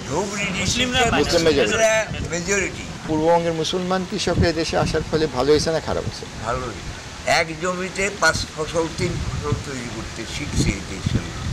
আগে এক ফসলই করতে সারা বছর, কৃষিটা ওরাই বেশি করে, মানে খুব হার্ড লেবার করতে পারে। তখন তো জঙ্গল ছিল, এই জঙ্গল পরিষ্কার করে যে জমিগুলি বের করা, এটা পূর্ববঙ্গের মুসলিমরাই। পূর্ববঙ্গের পরিশ্রমী কৃষকেরা আসাম, ত্রিপুরা যেখানেই গেছেন সেখানকারই কৃষির বিকাশে রেখেছেন ব্যাপক অবদান। ব্রিটিশ দেখলো যে আসামের ল্যান্ড রেভিনিউ যদি বাড়াতে হয় তাহলে একটা ফার্মিং পপুলেশন হতে হবে, একটা এগ্রিকালচারের ক্লাস এনে এখানে সেটেল করতে হবে। তো এগ্রিকালচারাল ক্লাস কোত্থেকে আসবে? তখন দেখা গেল ইস্ট বেঙ্গলের কয়েকটা district, mainly Mymensingh and Comilla, এইগুলো ডিস্ট্রিক্টে প্রচণ্ড তখন ল্যান্ডলেসনেস চলছে আর প্রচণ্ড দুর্ভিক্ষের ইয়ে হচ্ছে। এদেরকে পয়সা টয়সা দিয়ে ইনসেন্টিভ দিলে এদেরকে বলা হলো তোমরা মাইগ্রেট করো। By 1930s Bangali mainly Muslim population এত বেশি হয়ে গেল যে it has become a political threat for the Assamese. Pakistan রেজলিউশনে বলা হলো যে Assam would B A part of Pakistan. এটা কাইন্ড অফ একটা শিভার সেন্ড করলো থ্রু দ্য আসামিস যে আমরা পাকিস্তানে যেতে চাই না, we don't want to B A minority in our own land under the hegemony of the Bengali Muslims. আমার দাদু আমাকে বললেন যে পার্টিশন আবার কি? পার্টিশন তো আমি বুঝতে পারলাম না, আমি তো ইন্ডিয়াতে থাকতাম, ব্রিটিশ ইন্ডিয়াতে। তো আমার কাছে আমার দেশ ছিল মৌলভীবাজার, আমি জানতাম না বেঙ্গলে আছি না পার্টিশন আছি না কিছুই জানতাম না, মৌলভীবাজার। কিন্তু হঠাৎ বলা হলো যে না পার্টিশন হয়ে গেছে, আমি পাকিস্তানি হয়ে গেছে। বলে আমার দাদু বলে আমি বাড়ি থেকে বেরোতে মিললাম না, আমি পাকিস্তানি হয়ে গেলাম। সেখানে উনি 71-এ আবার ওখানেই ছিলেন, উনি আসেননি, ঘুরতে আসতেন, উনি আসেননি। উনি বললেন যে আবার এই মৌলভীবাজারেই আমি আবার বাংলাদেশি হয়ে গেলাম, মানে আমি আমার গ্রাম থেকে বেরোলাম না, ইন্ডিয়া ছিলাম, পাকিস্তান হয়ে গেলাম, পরে বাংলাদেশি হয়ে গেলাম।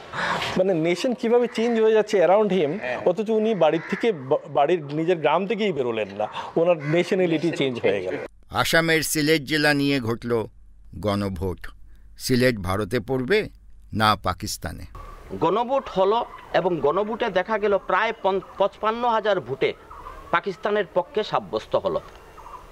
গণভোটের আগেই পয়েন্ট অফ ইস্যু বলে যেগুলো সাব্যস্ত করা হয়েছিল তার মধ্যে একটা ছিল যে যদি গণভোটে সমস্ত সিলেট পাকিস্তানে যায় তাহলে সিলেটের একটা অংশ ভারতের সঙ্গে জুড়ে দিতে হবে ত্রিপুরার সঙ্গে ভারতের সংযোগের কারণে। 14ই আগস্ট এখানে পাকিস্তানের পতাকা উঠল বাদবাকি পাকিস্তানের সঙ্গে। 15, 16, 17, 18 তারিখ ততক্ষণে সিদ্ধান্ত হলো যে বাফার রিজন হিসাবে আজকের করিমগঞ্জ জেলা ভারতের সঙ্গে যোগ হবে। এটা আনুষ্ঠানিকভাবে ঘোষণা করা হলো 18 আগস্ট 1947-এ এবং ওই দিন আবার ভারতের পতাকা উঠল।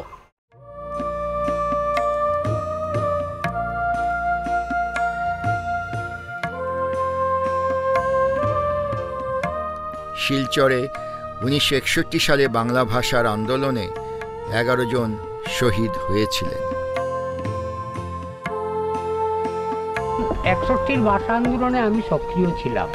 ওরা চাপ দিল যে আমরা অসমিয়া ভাষা রাজ্যের ভাষা হবে, সেটাতেই অফিসিয়াল কাজ লেখাপড়া সব কিছু, অন্য কোনো ভাষা থাকবে না, ইংরেজি সঙ্গে থাকবে যতদিন।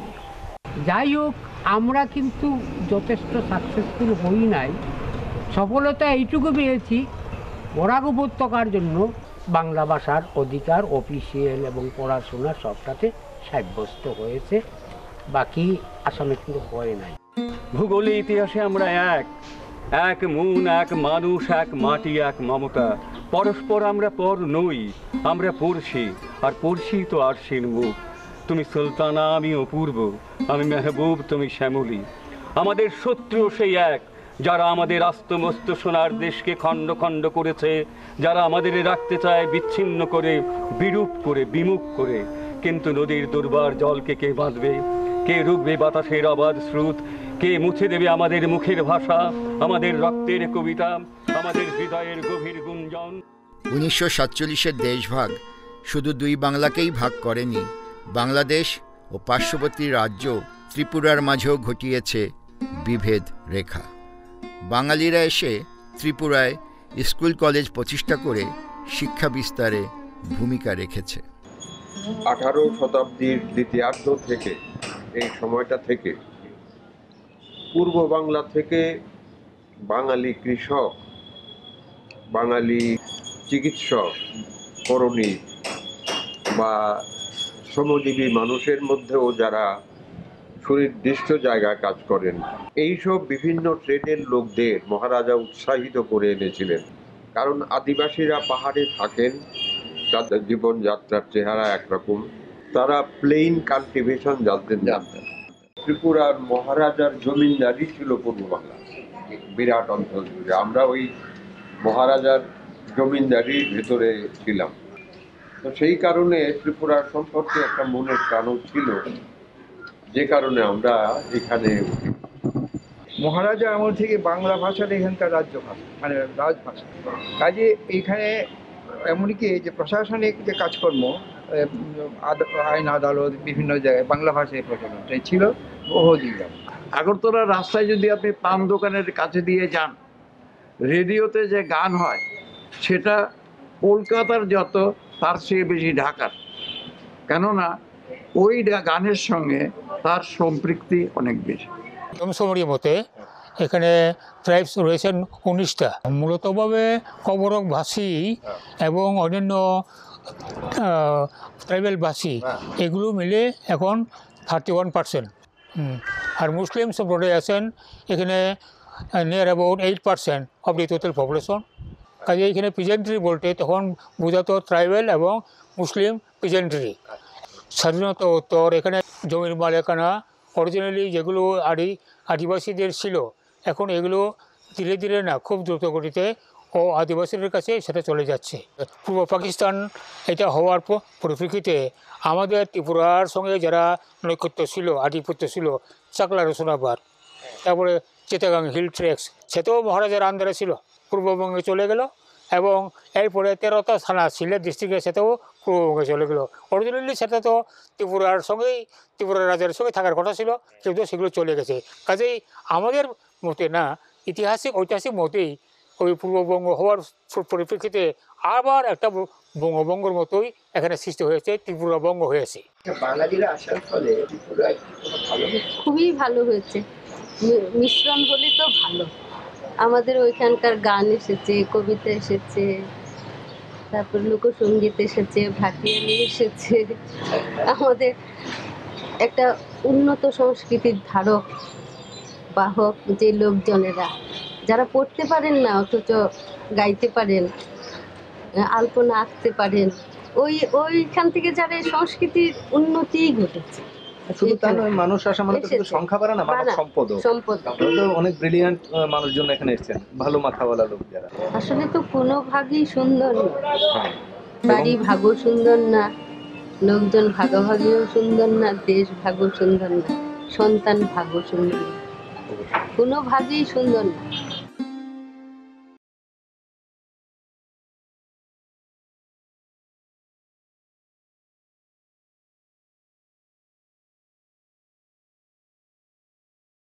দুই বাংলার মানুষের মধ্যে তবুও মিলনের আকাঙ্ক্ষাটা তীব্র। বিশেষ দিবসে তারা কাছাকাছি চলেও আসেন, যেমন দুর্গাপূজার দিনে সীমান্তবর্তী ইছামতি নদীর এপার ওপারের মানুষেরা।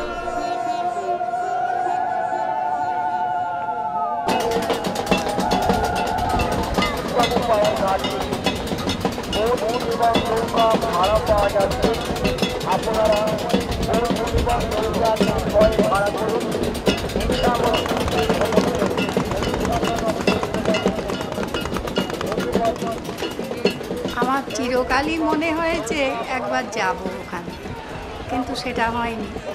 এখন যদি সেই সুযোগ আসে যে আমাকে কেউ ওদিকে নিয়ে গেল, তাহলে আমার বোধহয় জীবনের সেরা পাওয়া হবে। সব সময় আমি নদীর ধারে আসি, ওদিকে দাঁড়িয়ে একবার হাত জোড় করে প্রণাম করি। একদিন এক বিএসএফ আমাকে জিজ্ঞাসা করছে, মাইজি আপনি ওদিকে প্রণাম করলেন কেন? এটা আমার জন্মস্থান, জন্মস্থানকে কখনো বলা যায় না।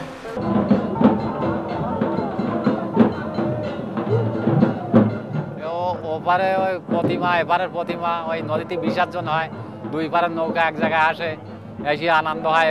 ওপারের মানুষ এপারে আসে, এপারের মানুষ ওপারে যায়, ওই আনন্দ, সবাই দুই পারের লোকের সঙ্গে দেখা সাক্ষাৎ হয়, ইন্ডিয়ার লোকের সঙ্গে।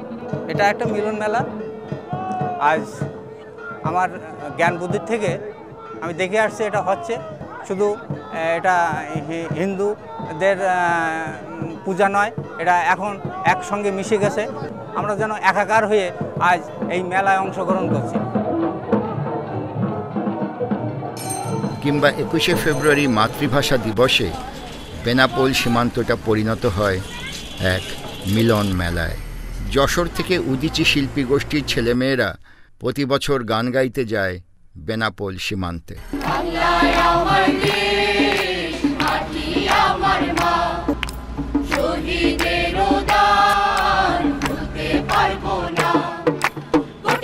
মানুষের মুখের ভাষা এই বাংলা মায়ের ভাষা, কোটি কোটি মানুষের মুখের ভাষা এই বাংলা মায়ের ভাষা। বাংলায় আমার দেশ, মাটি আমার মা, শহীদের দান ভুলতে পারবো না। নদী পদ্মার ভাষা, নদী চিত্রার ভাষা তোমার আমার ভাষা, নদী পদ্মার ভাষা, নদী মেঘনার ভাষা তোমার আমার ভাষা। বাংলায় আমার দেশ, মাটি আমার মা, শহীদের দান ভুলতে পারবো না। বাংলায় আমার দেশ, মাটি আমার মা, শহীদের দান ভুলতে পারবো না। বাংলায় আমার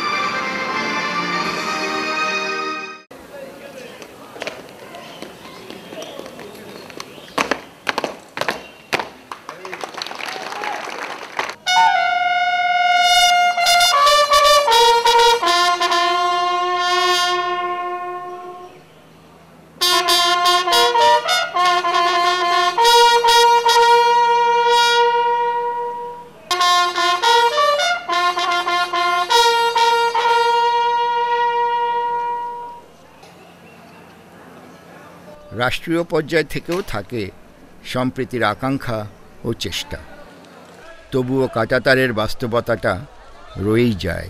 আগে কি সুন্দর দিন কাটাইতাম আমরা, আগে কি সুন্দর দিন কাটাইতাম। গ্রামের নওজোয়ান হিন্দু মুসলমান মিলিয়া বাউলা গানের মুর্শিদি গাইতাম আমরা। ঢাকার ধানমন্ডি লেকের পারে বসে থাকা কিছু তরুণ তরুণীর সঙ্গে আমরা দেশভাগ, হিন্দু মুসলমান সমস্যা, সীমান্ত এসব নিয়ে আলাপ করলাম। পুরোপুরি রাজনৈতিক, রাজনীতির কাছে ব্যবহৃত হয়েছে, তখনও হয়েছিল, এখনো হচ্ছে।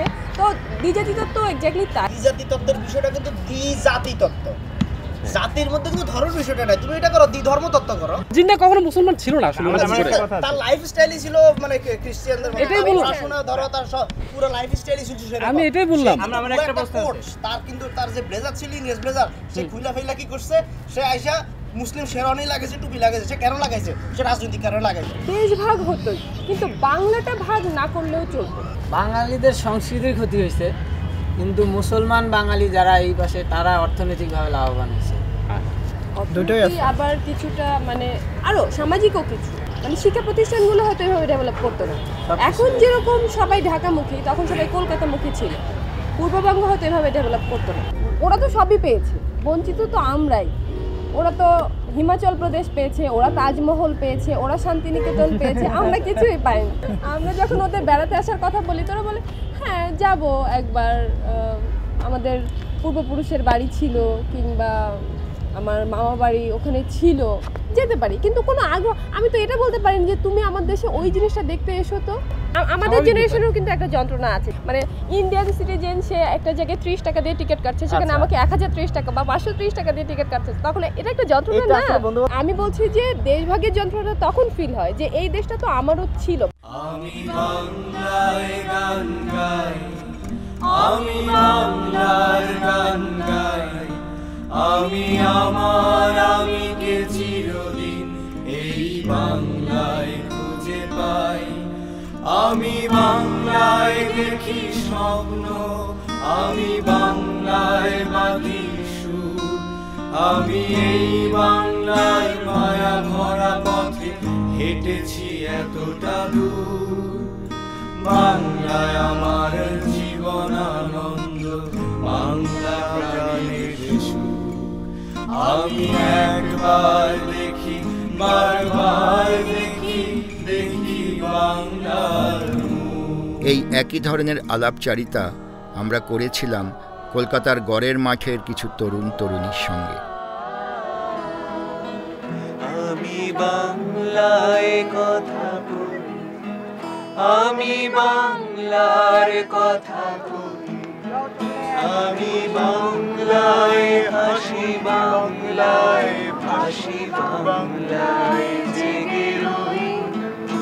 আমি বাংলায় মাতি উল্লাসে করি, বাংলায় হাহাকার। আমি সব দেখে শুনে খেপে গিয়ে করি বাংলায় চিৎকার। আমার মনে হয় হিন্দু মুসলমান সম্পর্কটা অনেকদিন একসঙ্গে থেকে যাওয়া প্রেমিক প্রেমিকার মতো ছিল। টক জাল, হেভি ঝগড়া হলো, আবার একটু আদরও হলো আর কি। তো সেই জায়গাটাকে বিবাহ বিচ্ছেদ দিয়ে আলাদা করে দেওয়া হলো। ইংরেজরা শুধু ডিভোর্স ফাইলটা করেছিল, ডিভোর্স ফাইলটা ইংরেজরা করে দিয়েছে। ধর্ম বা এই যে আমরা বলি যে ধর্ম একটা ডাজন্ট ম্যাটার, ধর্ম মনুষ্যত্বই আসল, মানবিকতাটাই সব থেকে বড়, ধর্মের ঊর্ধ্বে। কিন্তু বলার সময় কোথাও ওদেশ থেকে চলে আসছিলাম, ওদেশটা সত্যিই বিদেশ। হ্যাঁ, ওদেশটা সত্যি এখন তো সেটা বিদেশ হয়ে গেছে। আরো বেশি কষ্ট লাগে যে আমি দেখতে পাচ্ছি এখানে যা মাটি ওখানেও তাই, কোনো পার্থক্য নেই, অথচ মাঝখানে একটা। সীমান্তকে হয়তো মুছে ফেলা সম্ভব না এখন, রাজনৈতিক বা ভৌগোলিক কারণে হয়তো সম্ভব না, কিন্তু ওই কাঁটাগুলো দেখলে কোথাও সেই রক্তাক্ত স্মৃতিতে আবার জেগে ওঠে যে ওই রক্তগুলো ঝরেছিল ওই কাঁটার জন্য। ওই বাজে ইতিহাসটা অন্তরে অন্তরে আছো তুমি হৃদয় জুড়ে, ভালো আছি ভালো থেকো, আকাশের তারায় চিঠি লিখো, প্রিয় তোমার মালা খাইয়া।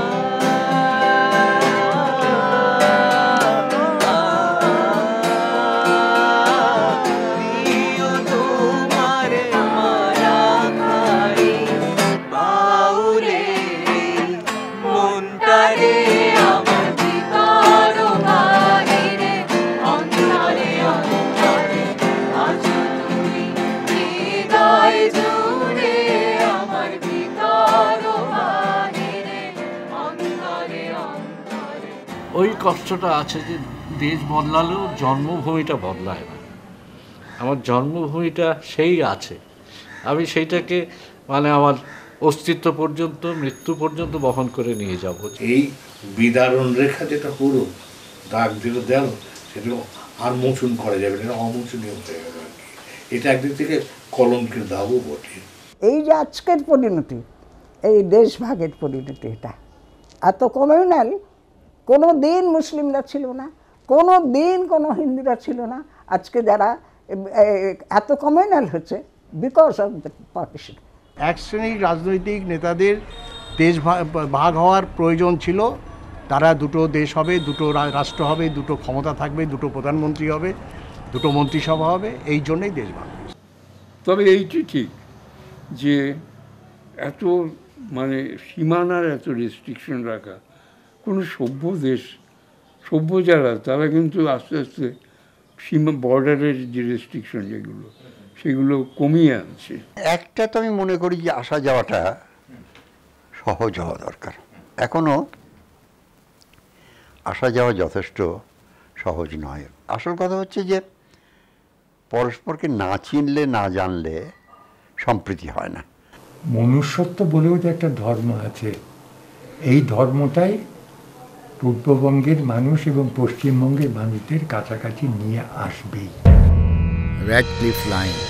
কবে এক ব্রিটিশ জজ সাহেব টেনেছিলেন এই সীমান্ত রেখা, যিনি নিজে ম্যাপ পড়তে জানতেন না, ভারতবর্ষে আগে কখনো আসেনও নি। খুব একটা মেধা ও বুদ্ধিমত্তার পরিচয় ছিল না এই রেখাটি টানার ক্ষেত্রে। সেই রেখাটাই কি চিরন্তন অমোঘ হয়ে রইবে বাংলার ইতিহাসের ক্ষেত্রে? তবে যাকে দেশ ছাড়তে হয় সেই জানে সে বেদনা কত গভীর। দেশভাগের কারণে যে মানুষগুলি তাদের নিজেদের স্বদেশ ভূমি থেকে বিতাড়িত হলো, এই সীমান্ত রেখার কারণে যারা নিজেদের জন্মভূমি থেকে চিরকালের জন্য হলো বিচ্ছিন্ন, সেই সীমান্ত রেখার রাষ্ট্রনৈতিক প্রয়োজন থাকলেও থাকতে পারে, কিন্তু মানবতার প্রশ্নে বাংলার ইতিহাসে তা এক বিপর্যয় হয়েই রইবে। অতীতকে ঈশ্বরও পাল্টাতে পারেন না। বাংলা ভাগ হয়েছে, চট করে এ সমস্যার কোনো সমাধান সম্ভব নয়। তবে ইউরোপীয় কোনো দেশ একসময় পরস্পরের সঙ্গে 100 বছর ধরে যুদ্ধ করেছে, কিন্তু আজ তারা পাশাপাশি শান্তিতে বসবাস করছে। ইউরোপের দেশগুলোর মাঝে ভ্রমণের ব্যাপারে ইউরোপীয়দের জন্যে ভিসা ব্যাপারটাই আজ উঠে গেছে।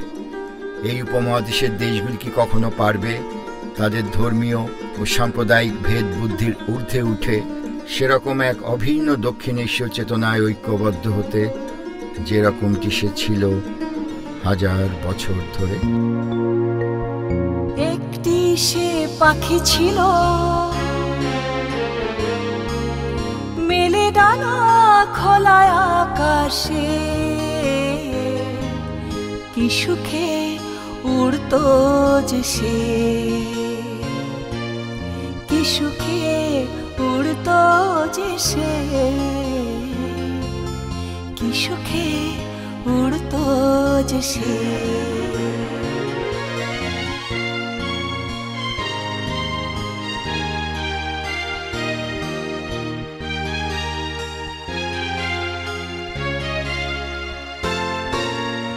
একদিন ঝড় এলো, ডানা দুটো কাটা গেল, মাটিতে পড়লো লুটিয়ে সে,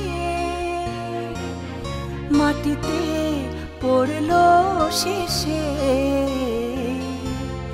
কি সুখে উড়তো যে সে।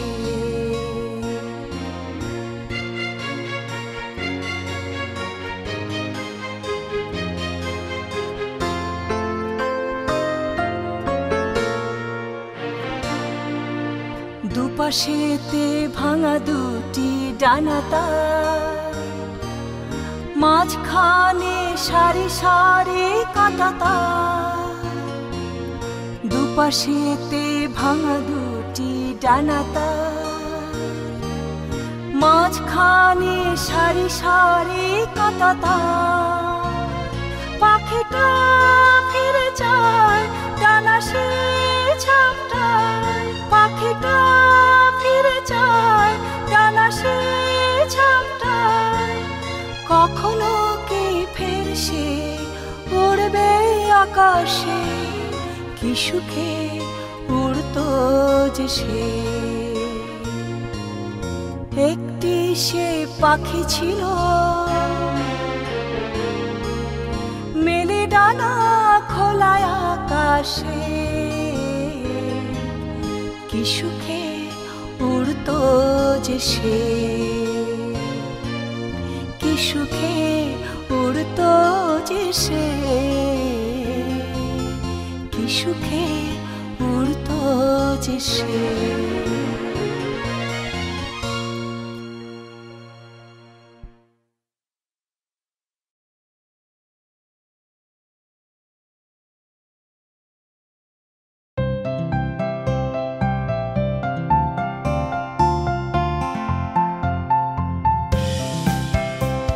বাংলাদেশ ফিল্ম ইনস্টিটিউট 2006 সাল থেকে দেশে নিয়মিতভাবে চলচ্চিত্র নির্মাণ কোর্স পরিচালনা করে আসছে। এক মাস শেষে একটি পরীক্ষা অনুষ্ঠিত হয়। পরীক্ষায় যারা উত্তীর্ণ হন তারা দ্বিতীয় পর্বে 1 মাস ব্যাপী 5 মিনিট দৈর্ঘ্যের একটি চলচ্চিত্র, স্বল্পদৈর্ঘ্য চলচ্চিত্র যৌথভাবে নির্মাণ করার সুযোগ পান। তো এই কোর্সটি আমরা দীর্ঘদিন ধরে পরিচালনা করে আসছি এবং আমরা আশা করি আপনারা যারা চলচ্চিত্র নির্মাণে আগ্রহী তারা এই কোর্সে অংশগ্রহণ করবেন।